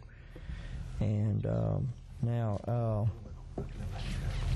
on the last page of your handout, of course, and I want to thank Mr. Turner and ask the committee's full consideration on requesting a turn lane at 42 and Ascension 929. That's a bottleneck and a half, and with the amount of traffic we have on 42, really need a turn lane there big time. That's at if you're not familiar with that intersection, it's right there at Payless at the red light. Turning off of 42, turning south onto Ascension Highway 929. Glad to see that's in there. It's on the turn lane list. The only concern that I have, and I apologize for bringing it to you, we were really putting this list together at the very, very last minute, and I got the wrong estimate for that particular turn lane. It's more extensive than the 125,000, primarily because it's going to require additional right-of-way on 42 in order to get the turn lanes in. And Right. so it's really going to be up around 250,000. Right, and just as a suggestion, Mr. Bob, what you might want to do is get with planning, and I believe that corner's fixing to be developed. So that's all I have on Doug, that. let's kind of keep it simple. Okay. Just give him your All right. list. He's going to go back and All right, just one you can final get back comment. with him, Just one on final that. comment, and I'll We be don't want to brief. keep the meeting going too long. I understand. I just want to, for this constituents and the people that drive 42, and want to point out that Mr. Bradbury, Secretary Bradbury of DOTD, just mailed the parish president, letting him know, which was forwarded to, I assume, all of us on the council, that he is recommending that 42, the next step, be moved forward on the essential list, and I believe that means, after talking with the consultant, that the environmental and some engineering design is going to be asked for to be approved by the legislature and the governor. We thank the state for helping us out and on that's that. It's, again, just so people will know, that's going to be a 4-lane divided highway with a raised median, much like Bluebonnet Boulevard and Coursey Boulevard in Baton Rouge. Thank you, Mr. Thank you very much, Madam Chairman. Yes, Councilman Dempsey Lambert. Yep, Bob, on Simpson Road extension, you have it prod as a 3. I have a safety issue back there. Would y'all go back out and look at that again? That I think was happening. They have a best road on the opposite side, and we had a couple of them that ran through. I'll be glad to look at that again. I'd like to bring that up on the priority list if we can possibly do that. Okay. Thank you. Thank you, Mr. Chairman. Councilman Savoy. Yeah, Bob, in District 6, you've got several roads that's listed on District 6 that's actually in Sorrento. Can you make those corrections? I will. Okay. I might point out we have made some errors on districts because of we've just not updated our current road list. And when the districts were changed, we really got confused between districts, and we haven't been able to straighten that out yet. Okay, Mr. Chairman. Yes. And Bob, also send BJ a thanks to for this, because I know he's been working hard on it. We've kept BJ running for the last couple of weeks doing this. And let's not leave Miss Liz out, because I know Miss Liz has worked hard on this list too. Yeah.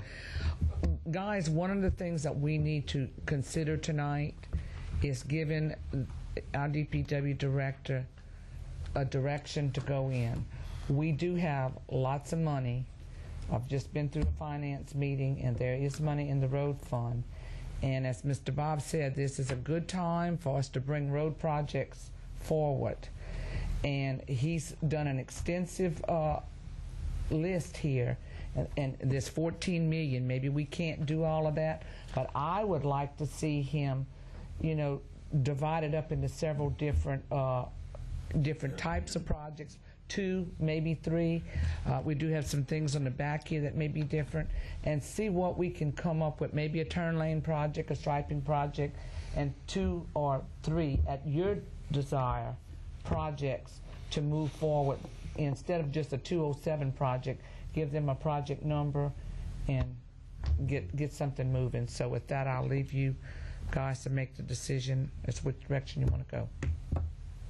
Councilman Savoy. Yeah. Thank you, Ms. Fontenot. I think we need to go ahead and forward the rest of the council members this list and give them the opportunity to review it, make any corrections if there's any corrections, and if we need to, Ms. Fontenot, call a special transportation meeting in 2 weeks or something like that. No problem. So we can make a decision, go forward. One thing that I would like to share with the council is making decisions on just how many projects we cut this into. One thing you want to be careful with, you don't want 3 different contractors with 3 different construction crews out on the roads at the same time. That will cause chaos. So we might want to look at staggering them to some degree, or at least keep it down to a minimum of 2. You know what I'm saying? So that's just a consideration that needs to be thought about. Good point. Good point. Anybody else have any questions of Mr. Bob?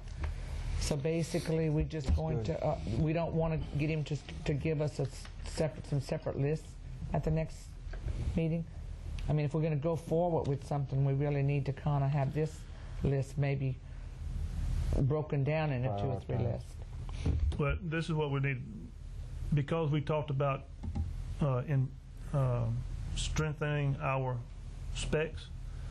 I think you need to take the roads, particularly the thoroughfares, and put those in one that we're going to raise the specs from 2 inches to 3 inches.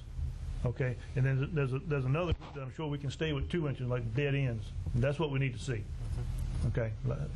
Yes, sir. That sounds good. So, you know, if you can go to working on that, and we have several different types of things. Some are reconstruction, sectional patching. You know, just kind of put some like-minded things together. And I don't know if this turn lane and road widening thing looks like it's pretty well, you know, on its own.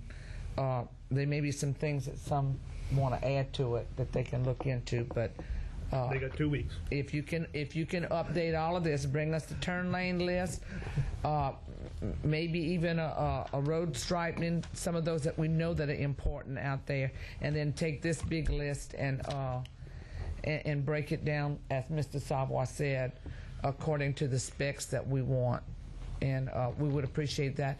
And in 2 weeks' time, as soon as you get it, just give me fair warning, and I'll see to it that we have a special meeting to deal with just that. I will. And we'll invite all the councilmen to come. Thank you, sir. Thank you. Okay, our next item on the agenda is roads to be accepted into the parish maintenance system. Motion, Mr. Chairman. Second. Have a motion and a second to accept A Pin Oak subdivision, Misty Oak Court. Are there any objections? No objections. That can go to the council on the next agenda. Item B, Old Dutchtown subdivision. Motion.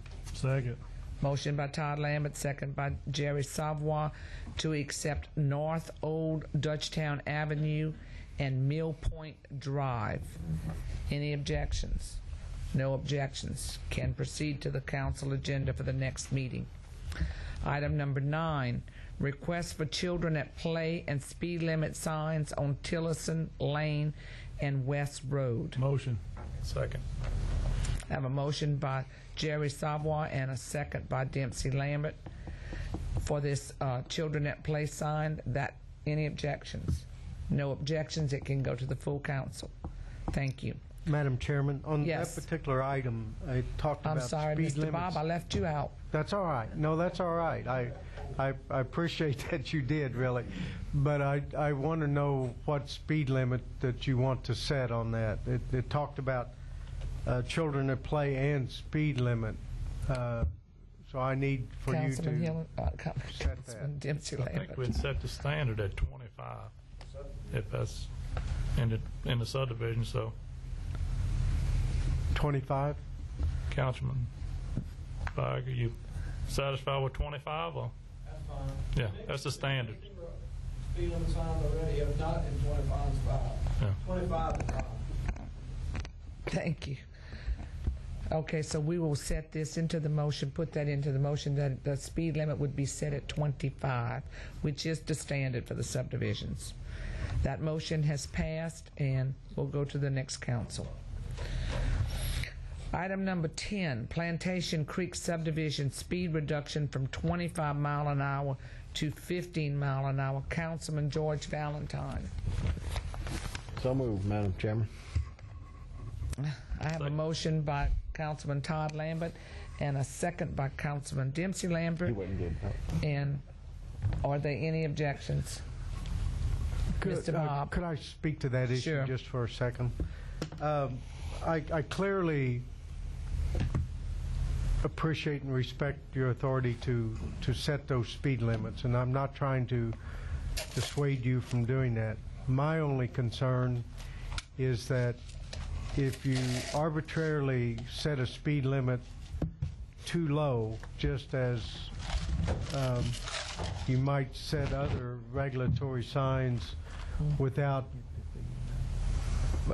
proper warrants, they tend to be disobeyed. In other words, moving a speed limit from 25 to 15 may not assure that people are going to drive 15 miles an hour. That's correct. You may have to ask for significant enforcement to force people to drive 15. 15 is a very slow speed, very slow. And so that's my only concern. I'd like to ask Councilman Valentine, do you have any paperwork on this or anything? Because it is dropping below our standard.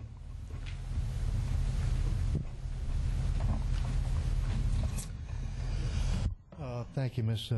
Fondo. Yes, per our policy in the past, we have been getting petitions from these subdivisions, and I respectfully understand Mr. Turner's explanation on this, but one of the problems we're having is if the speed limit is at 25, people want to go 35. So the residents of these subdivisions, since it is customarily in our policy that when we put a subdivision, the speed limit is 25, the residents of these subdivisions are requesting, and they're signing petitions, at least 90% of the people in the subdivisions are signing petitions, they want it reduced to 15 miles an hour.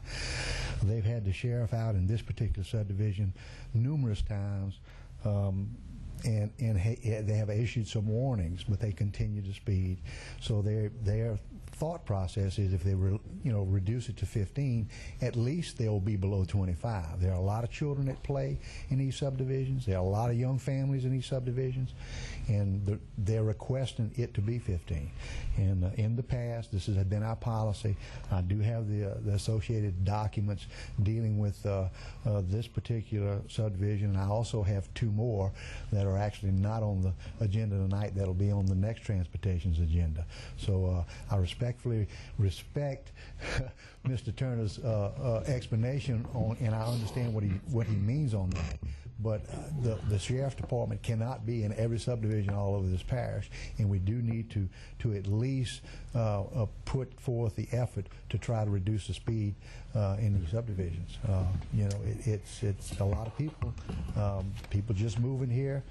Some of them don't have children, don't respect other people's rights as far as being safe in the subdivision. So, Councilman Valentine, I agree with you, and I get probably more complaints than even drainage about speeding, which we don't police the speeding, we just set the speed sign. But that's why so many people were asking, especially subdivisions, for these little strips or speed bumps or something. So that needs to be looked into, so that we don't keep reducing everybody's speed limit. We need to just put some sort of warning strips. And I noticed when I came off in your district today, at the end of J.D. Broussard Road, there's just some little bitty white strips, but it sure lets you know.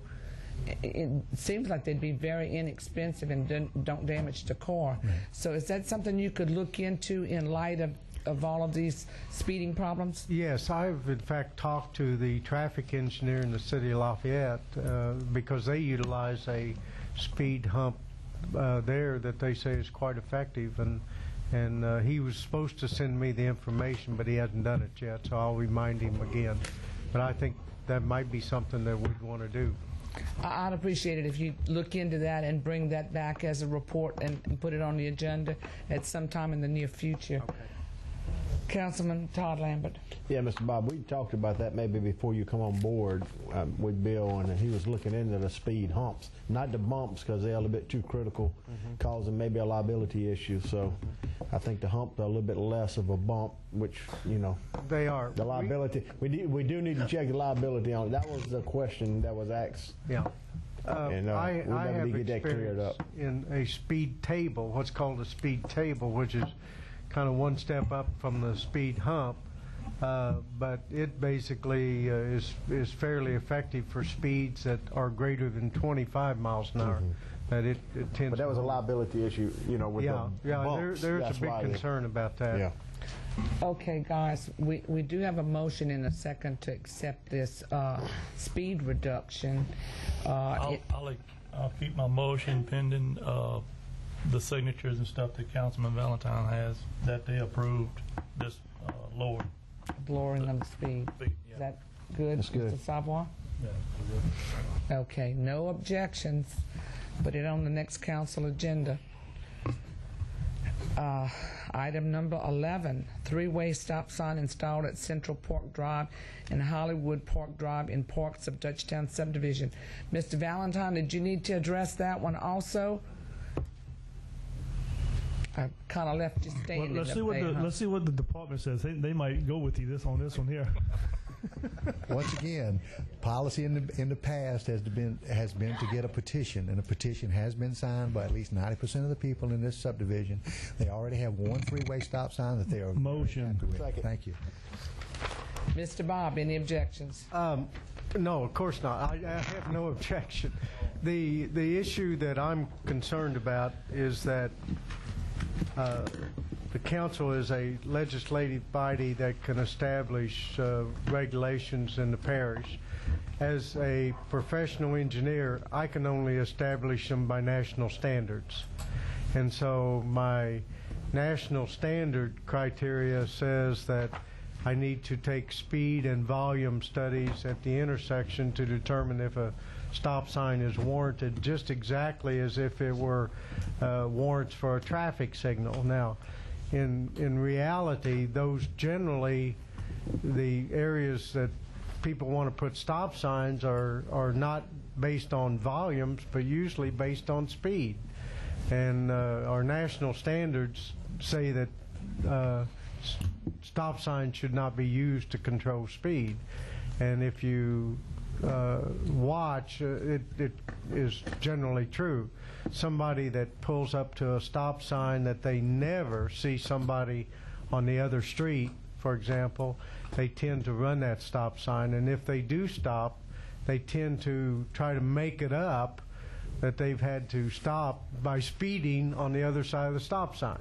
So those are the issues that I have, but I clearly respect your authority to establish those at any locations that you wish.